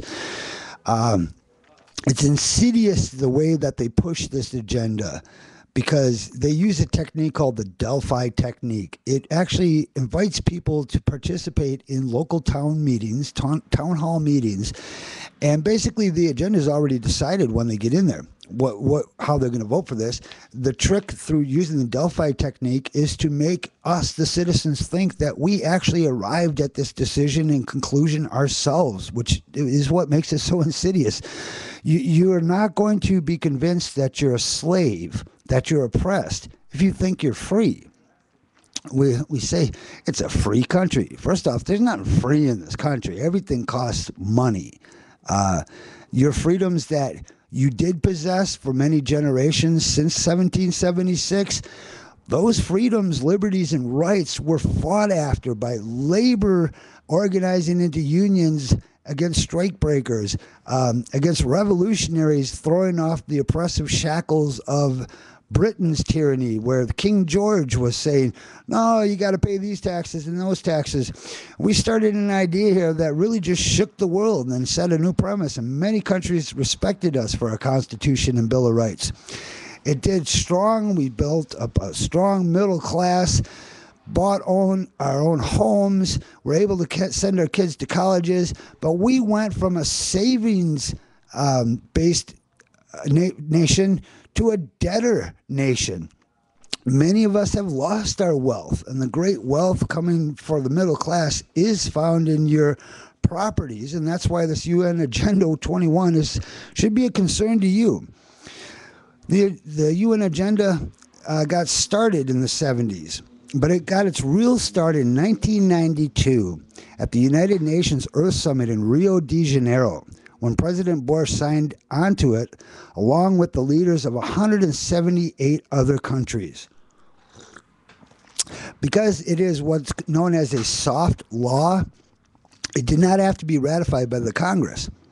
The following year, President Clinton began to implement it by creating the President's Council on Sustainable Development, made up of cabinet-level government officials, captains of industry, including Ken Lay of Enron.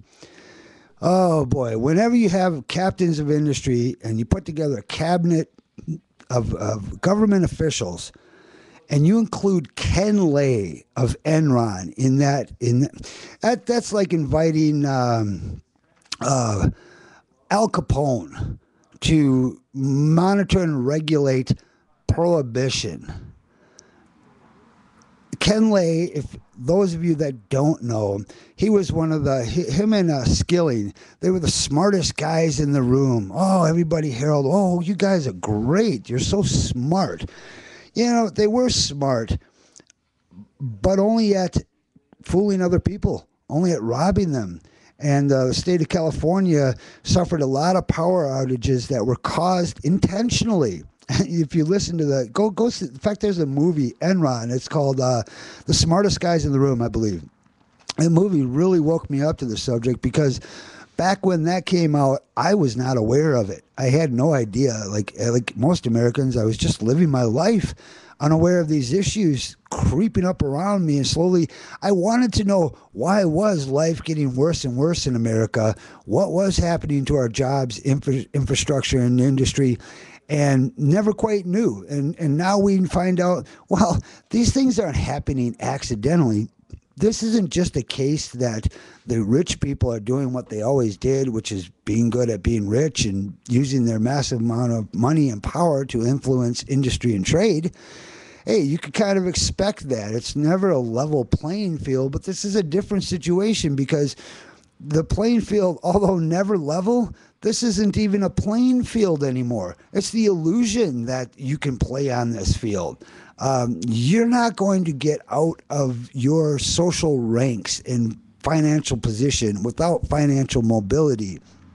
And your financial mobility is being narrowed each and every day that legislations and agendas like this UN 21 are creeping up around us.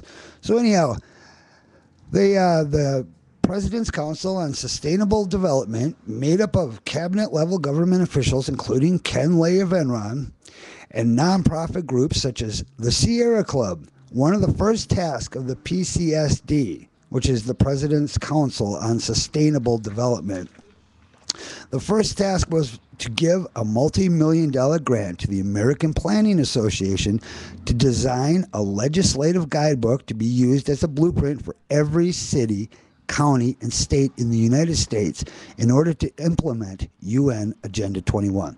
This document, called Growing Smart Legislative Guidebook, Model Statutes for Planning and the Management of Change, took 7 years to complete and a full 9 years to arrive at the final version.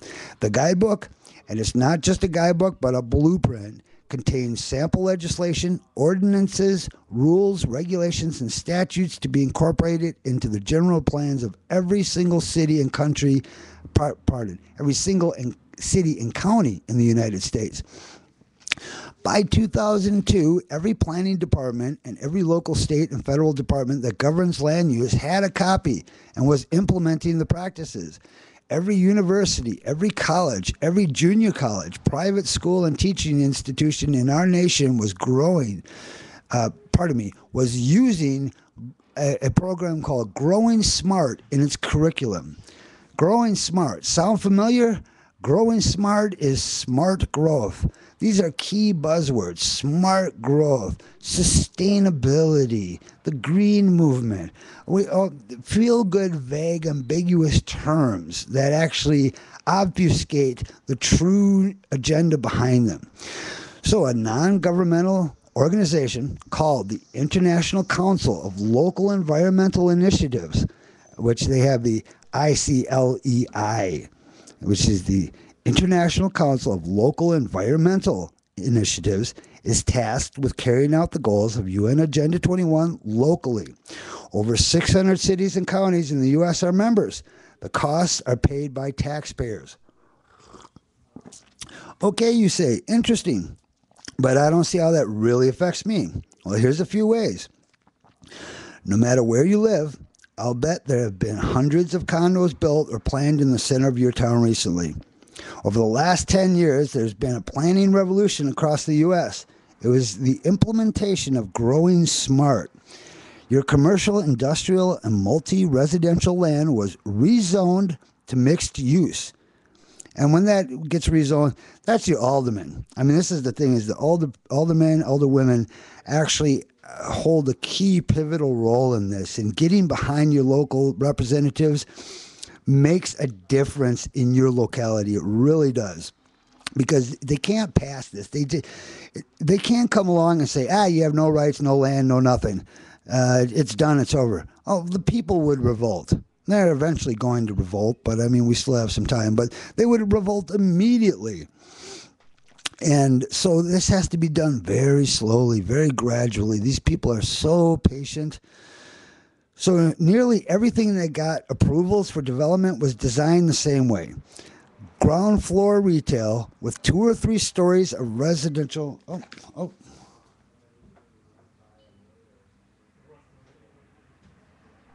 I thought we had a caller, but I guess we didn't. It's the video store here. They have the same ringer, and it sounds like they did. I'm reading from Rosa Quara's book, Behind the Green Mask, UN Agenda 21, and she was just mentioning here how that this is how it affects you. So, I mean, have you had condos blowing up in your neighborhood? You know, you wonder, is there like a mass migration of millionaires coming to buy these condos and live in them? It's kind of crazy. So many of them are being built, and I don't get it. The economy is getting worse. This is not a recovery, and there's not going to be a bunch of people from Chicago moving up here going, Milwaukee's the new Chicago. So what's behind this? We're going to find out. Have you noticed that this development, it's designed the same way? Ground floor retail with 2 or 3 stories of residential above, called mixed use. Very hard to finance for construction, very hard to manage since it has to have a high density of people in order to justify the retail. A lot of it is empty, and most of the ground floor retail is empty too. High bankruptcy rate. So what?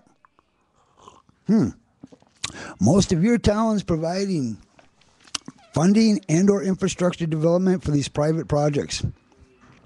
That's right. The funding came from your towns. They used redevelopment agency funds, your money, specifically your property taxes. Notice how there's very little money in your general funds now. They're always telling us, boy, we're broke. And most of that is going to pay off the police and fire. Your streetlights are off, your parks are shaggy, your roads are potholed, and your county hospitals are closing. The money that should be used for these things is diverted into the redevelopment agency for 30 years. It's the only agency in government that can float a bond without a vote of the people. And they did that. And now you're paying off those bonds for the next 30 to 45 years with your property taxes. Did you know that? So what does this have to do with Agenda 21? Redevelopment is a tool used to further the Agenda 21 vision in remaking America's city. With redevelopment, cities have the right to take property by eminent domain against the will of the property owner and give it or sell it to a private developer. By declaring an area of town blighted, and in some cities, over 90% of the city area has been declared blighted, broke down, impoverished, almost useless. And it's lost its efficacy. The property taxes in that area are diverted away from the general fund. This constriction of available funds is impoverishing the cities, forcing them to offer less and less services and reducing your standard of living. And what do they tell you? They tell the police departments, we're going broke. Meanwhile, you keep getting all this federal money to fund the drug war that's being used to take over and stamp on First and Fourth Amendment rights, even Second Amendment rights. And the police are just all excited. Wow, we're getting all this federal money. Look, there's no free freaking money, okay? We're paying for that. And as you're bashing in our heads for talking back to you on the street, which I don't recommend, don't talk back to a police officer. That's not my point. It's always wise to be professional and courteous, even if you find that officer being unprofessional. It does no good to be a smart-mouthed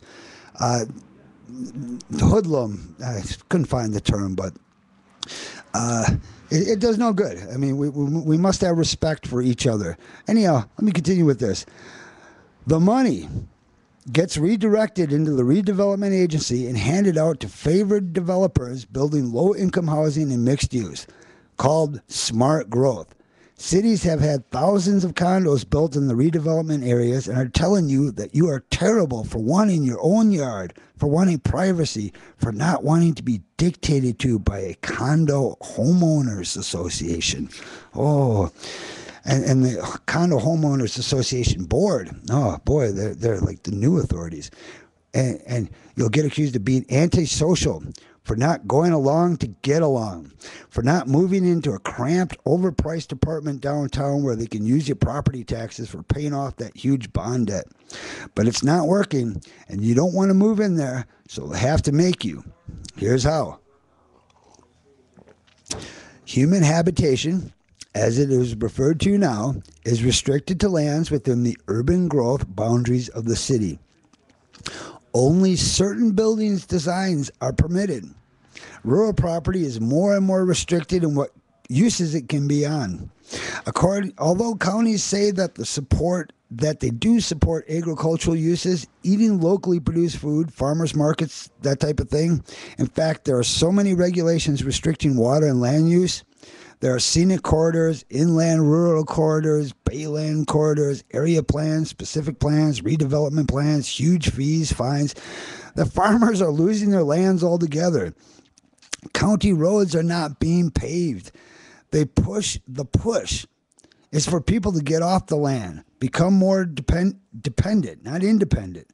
Come into the cities, to get out of the suburbs and into the cities, out of their private homes and into the condos. Maybe that's where all the millions of millionaires are going to come from. They're going to be kicked out of the country and forced to live in the city. Hey, what do you think of that, people out in the rural areas? It's coming. Listen to what I'm saying, and then you'll see it as it happens. You'll know that, hey, that guy, Michael Wordsworth, on Breaking Down the News, talking about Agenda 21, I'm seeing it happen right now before my very eyes. Everybody will be affected by this. There's no escaping it. The only thing we can do is get informed and stand up in our city councils, contact our aldermen, let them know we're not putting up with this. And no private cars. We're going to all have to be riding bikes. Bikes. What do bikes have to do with it? I like to ride a bike, and so do you. So what? Bicycle advocacy groups are very powerful now. Good. I mean, I didn't know bicyclists needed advocacy, but whatever. Don't you just get on your bike and ride the bike? But we need advocacy now. A fancy word for lobbying, influencing, and maybe strong-arming the public and politicians. What's the connection with bike groups? National groups such as Complete Streets, Thunderhead Alliance, and others have training programs teaching their members how to pressure for redevelopment and training candidates for office. It's not just about bike lanes. It's about remaking cities and rural areas to the sustainable model. High-density urban development without parking for cars is the goal. They call them transit villages. Isn't that a nice term, transit villages? This means that, all the NPR listeners, don't you like those terms? Transit villages, sustainability. Oh yes, the evil SUV driving people using gas, and it's horrible. I should just key their cars. We should all be riding bicycles and living in huts and in the city and get out of the country. It scares me. Sorry, I'm making fun of that. I can't help it. It's just too fun. Okay, basically what this means is that the whole towns need to be demolished and rebuilt in the image of sustainable development. Bike groups. Now, I'm not saying bike groups are evil, but this is how it's done. These bike groups, often denominated by testosterone-laden zealots, are being used as the shock troops for this plan. What plan? We're losing our homes since this recession depression began, and many of us could never afford those homes to begin with. We got cheap money, used whatever we had to squeak into those homes, and now some of us lost them. We were lured, indebted, and sunk. Whole neighborhoods are empty in some places. Some are being bulldozed. Cities cannot afford to extend services outside their core areas. Slowly, people will not be able to afford single-family homes. We will not be able to afford private cars. We'll be more dependent, more restricted, more easily watched and monitored. Ugh. This plan is a whole life plan. It involves the educational system, the energy market, the transportation system, the governmental system, the healthcare system, food production, and more. I told you it's complicated. That's why I wanted to touch on this, an introduction to Agenda 21, because it is so complicated. The best way to imagine it is that big icky green monster with its tentacles reaching into every aspect of your life: food, energy, housing, farming. It's a plan to inventory and control all of the natural resources, means of production, and human beings in the world, period.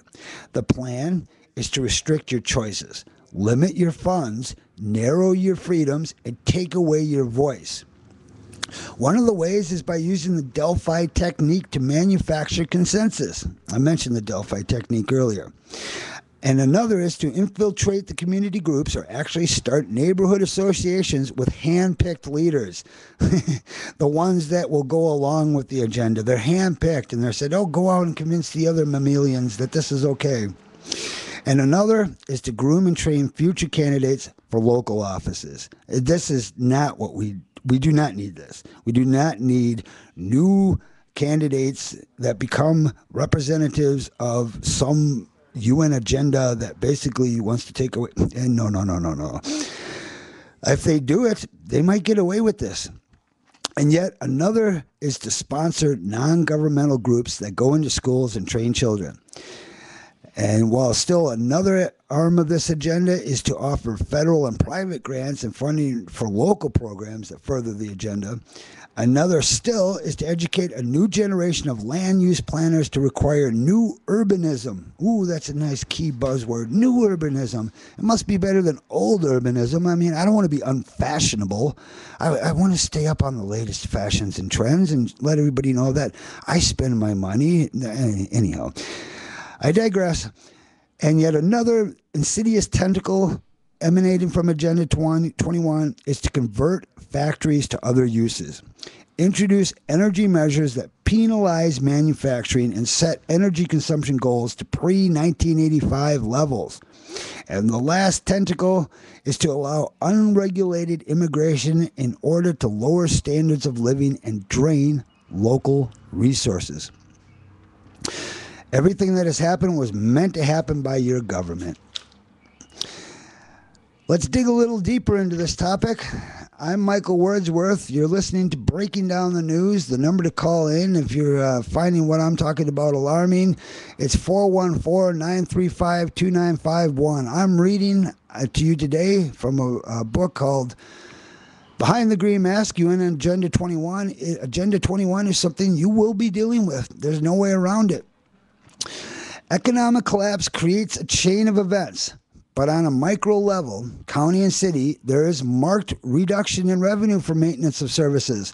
Loss of services to outlying areas means, for example, roads not being maintained to rural and suburban areas.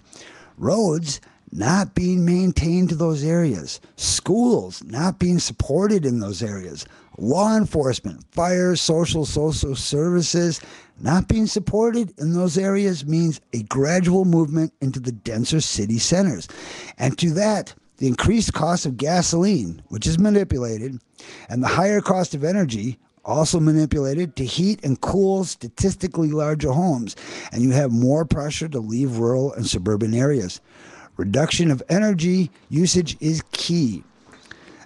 It's key to their agenda. It's not key to, I mean, it's nice to turn off your lights and everything, but we're already living like peasants. This is the lowest I want to go in terms of peasant poverty. I don't need energy restricted. Well, Al Gore takes private freaking jets all over the place and actually owns an oil company, or at least the interest in a major controlling interest in the oil company, and he owns the major controlling interest in the carbon credit cap and trade scam. What? You didn't know that? Yes, Al Gore, I think that polar bears can't swim and global warming is destroying the planet. The only way we can fight this is by not me stopping my flights and owning 8 mansions across the world. No. You peasants need to turn down your heat and stop taking so many hot showers. Sorry, I don't do a good Al Gore impression, but I mean, when you find out about this guy and you find out how he's really deceived us, you'll feel the same indignation I do towards him. It's disgusting. So here we go. Redevelopment areas is the supposed answer. Smaller units, attached condos, little or no parking, few private cars, more eyes on the street. Redevelopment projects are one implementation arm of the UN plan, and including rezoning of huge sections of your cities to smart growth zones. That's what they call them, smart growth zones. This physical manifestation of UN Agenda 21 is social engineering. Social engineering, paid for with your property tax dollars. If I were to break that down, what is social engineering paid for with your property tax dollars? Basically, you're paying to have your mind decided for you. You're paying to have somebody else tell you what is right.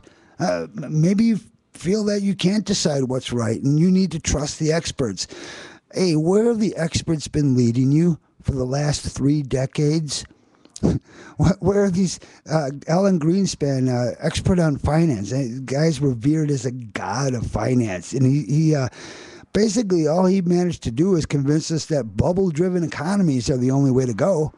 Now, where did those bubble-driven economies get us? Right here. This is what we're experiencing today. The bubbles keep popping. It's not a good idea. These areas then have their property taxes diverted away from your services and into the pockets of a few developers and bond brokers for decades. The result? Bankrupt cities and counties. It's happening all over America right now. Ghost towns. It's so sad to see. It really, really is. In addition to these factors, ecologically motivated regulation makes rural suburban development prohibitive. From stream, creek, ditch protection to watershed protection to bayland, inland, rural corridor prohibitions to increased species protection, the list of growing. The use of land is greatly limited. Look, I'm not against protecting species. I'm not against not polluting. In fact, I think you should get the death penalty.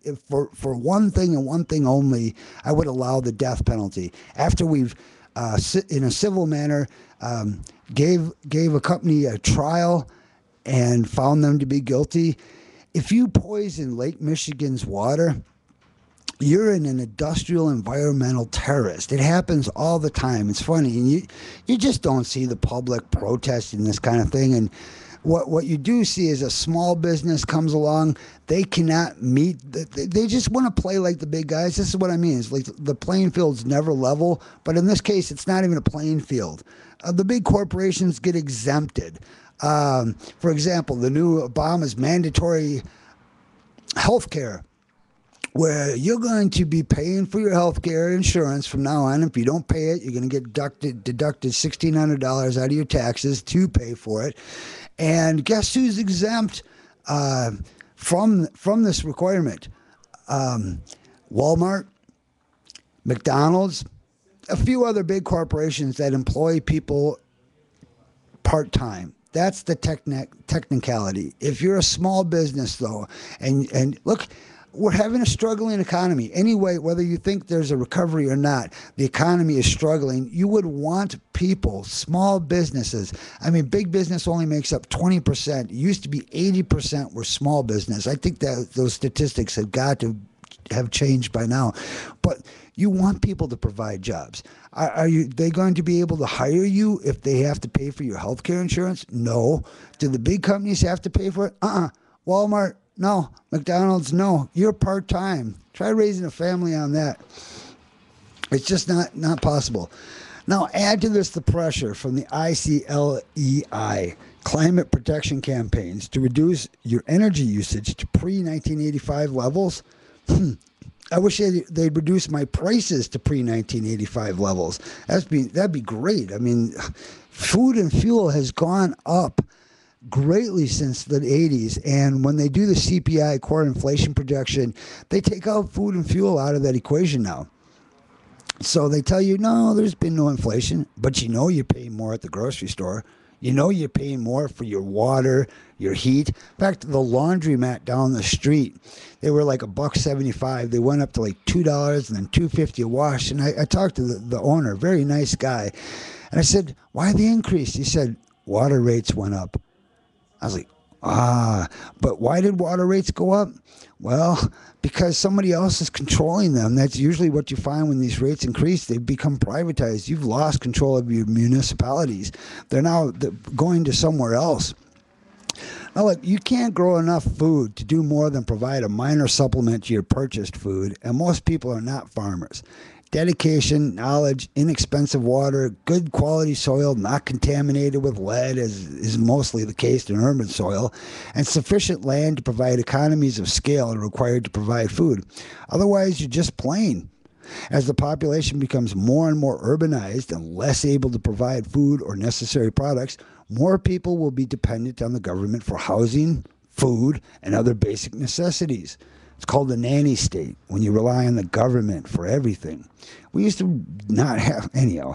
Government itself becomes dependent on grants and loans with requirements attached. In this way, policymakers are influenced and pressured by the corporatocracy. Public-private partnerships favor some businesses over others and completely unbalance the playing field. Independent businesses go bankrupt. Poverty works its way into the middle class. All right, I'm Michael Wordsworth. This is Breaking Down the Nose. I'd like to invite you to call in at any point. Again, the number is 414-935-2951. I'm sort of going on a marathon here today until 6 o'clock. It's 5:33 p.m. right now. Actually, I do hope you are out there enjoying this beautiful weather, because it is gorgeous. I'm looking outside the window. I'm broadcasting live from the video store next to Fuel Cafe on Center Street, and people they're wearing shorts and they're just relaxed and enjoying this. And that's really good to see. It really, really is.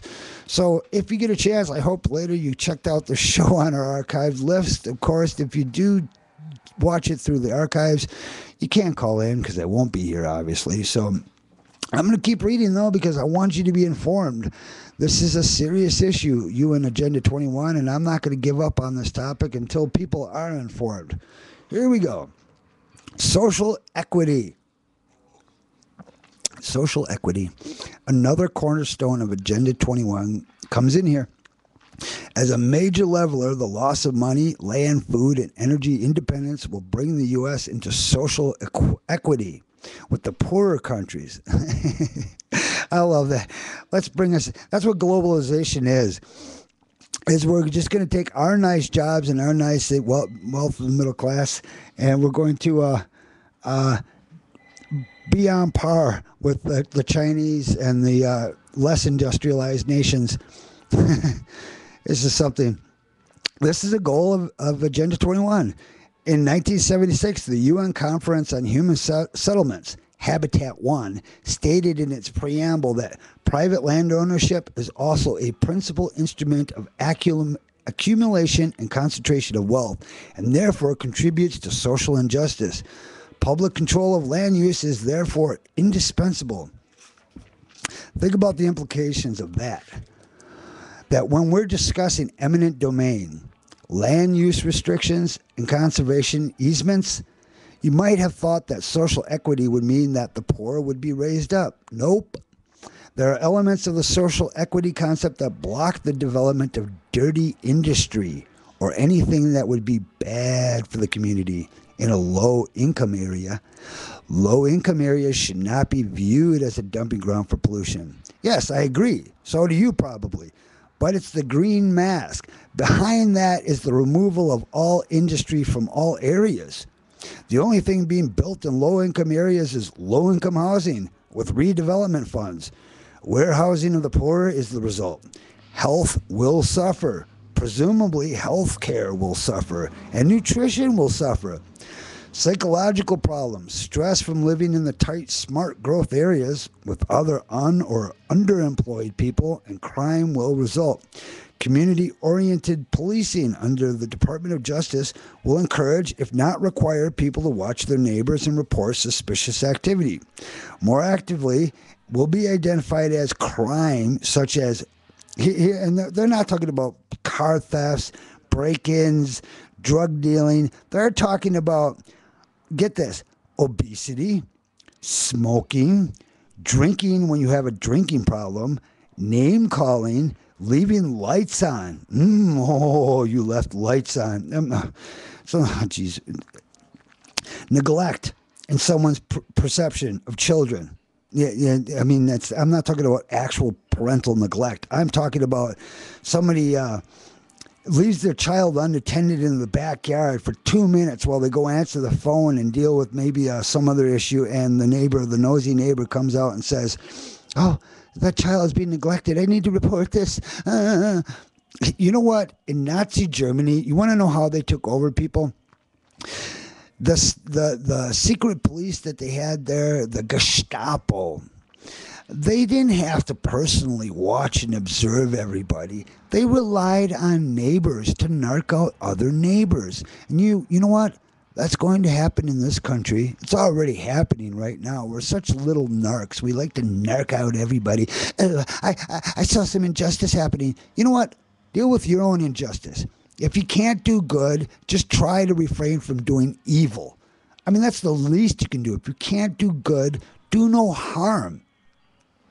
And yeah, I'm going off on this because it's describing how this agenda is going to be under the guise of, we're report suspicious activity, activity like being overweight, smoking, drinking when you have a drinking problem. Just look in Milwaukee, everybody drinks. And it's like socially acceptable to be a drunk. This will be interesting because anyhow. So what are the other great crimes that they're calling?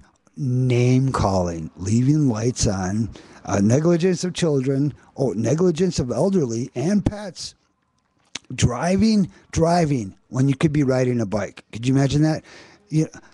My neighbor, I'd just like to call and report that my neighbor, he has a bicycle, but he drove his car today. I don't know if he needs to pick up groceries and then run a few errands for his children before he picks them up for school, but all I know is that he left his bicycle here and he's driving around right now in a car. Are you serious? Really? The community will demand more law enforcement to restore order, and more rules and regulations will ensue. The lines between government and non-governmental groups will blur more and more as unelected local groups make policy decisions using the Delphi technique to manufacture consensus. The Chinese and Russian models are instructive in what you can expect under communitarianism. Read Nian Cheng's Life and Death in Shanghai.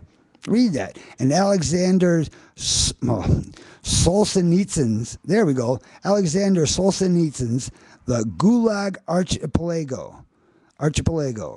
For real-world examples, the war on terror is a communitarian plan designed to terrorize you, the independent, red-blooded American citizen.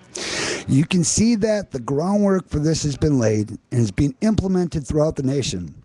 When you create deep dependence and then withdraw assistance, the result is chaos and poverty.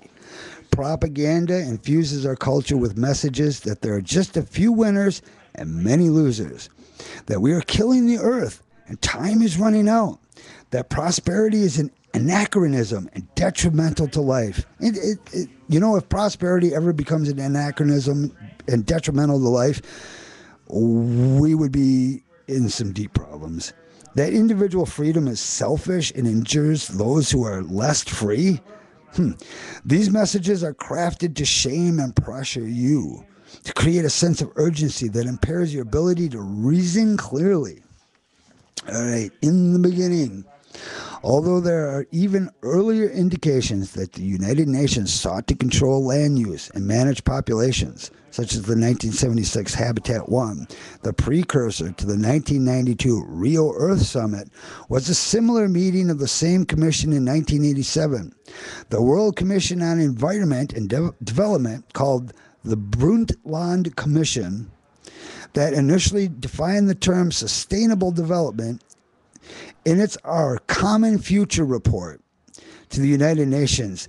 The Brundtland Commission defines sustainable development as development that meets the needs of the present without compromising the ability of future generations to meet their own needs. Well, doesn't that sound good? I mean, that sounds reasonable. It always sounds reasonable, but that's how they sling this crap.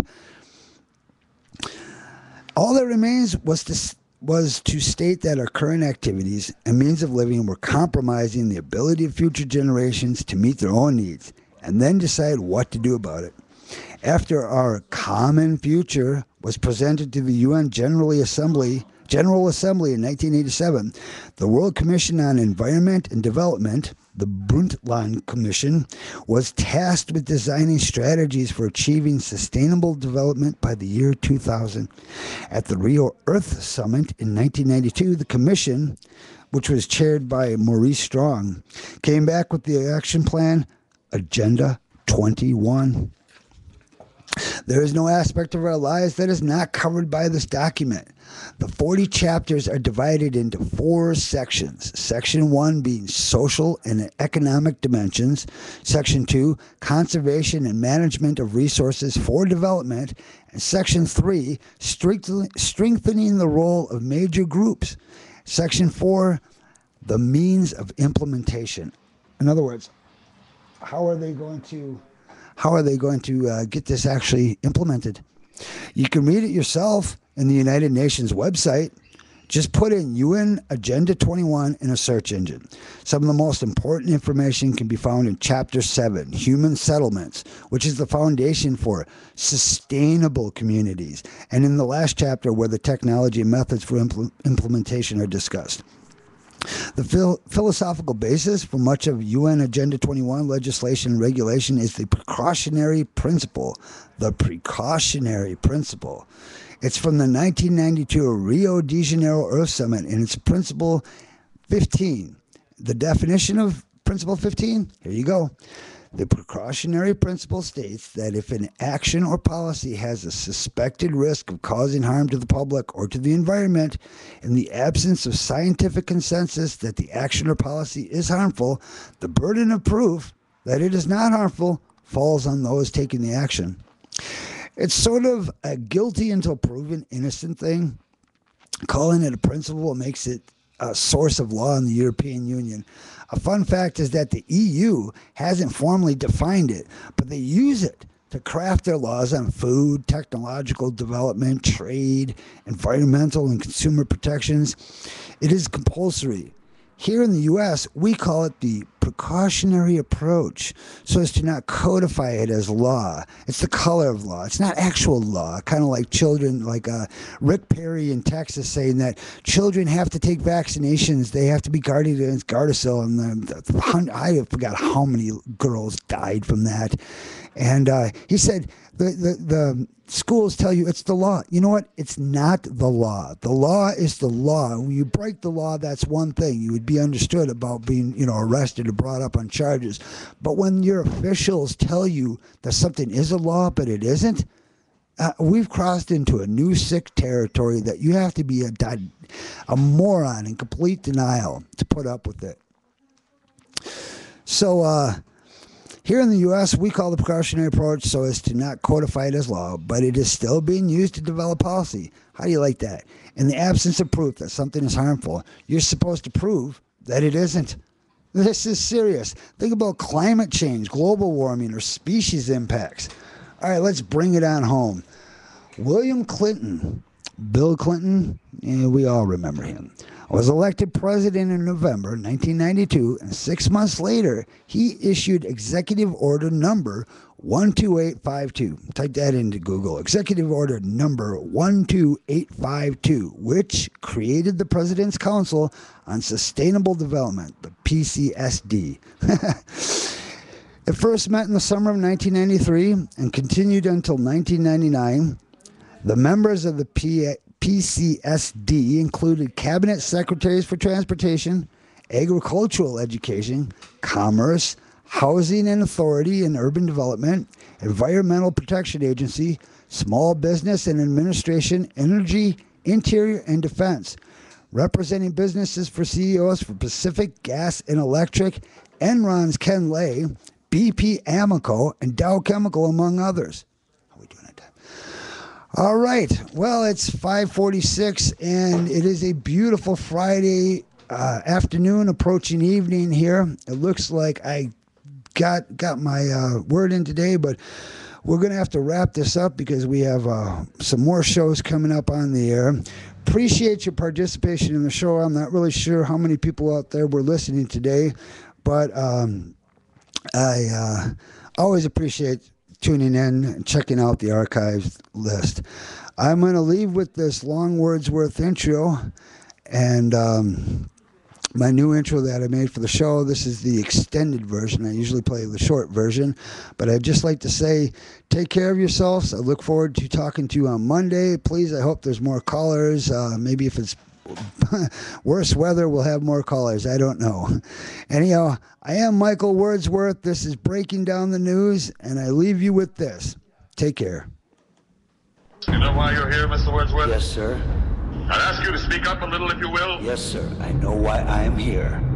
You've been under investigation, Mr. Wordsworth, for the mandatory period of 1 year and 11 months. You're found to be obsolete. The purpose of this hearing is to make a finding in the matter and make a sentence accordingly. Do you understand that?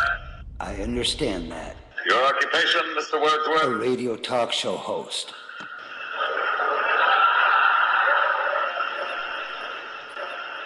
What? A radio talk show host, sir. I'm told you've had counsel and been given orientation, Mr. Wordsworth, but I'm still not sure in my own mind that you understand the purpose of this hearing. The field investigators in your sector have classified you as obsolete. This finding carries with it serious implications. Do you understand that, Mr. Wordsworth? Now I ask you again, your occupation? I am a radio talk show host. That is my occupation, my profession. If you people choose to call that obsolete... Request clarification of the term? Yes, the term. Mr. Wordsworth, you people, you make reference to the state? I make reference to the state. And you persist in declaring your occupation, correct? That is correct. A minister. A minister would tell us that his function is that of preaching the word of God. And of course it follows that since the state has proven that there is no God, that would make the function of a minister somewhat academic as well. There is a God. You are in error, Mr. Wordsworth. There is no God. The state has proven that there is no God. You cannot erase God with an edict.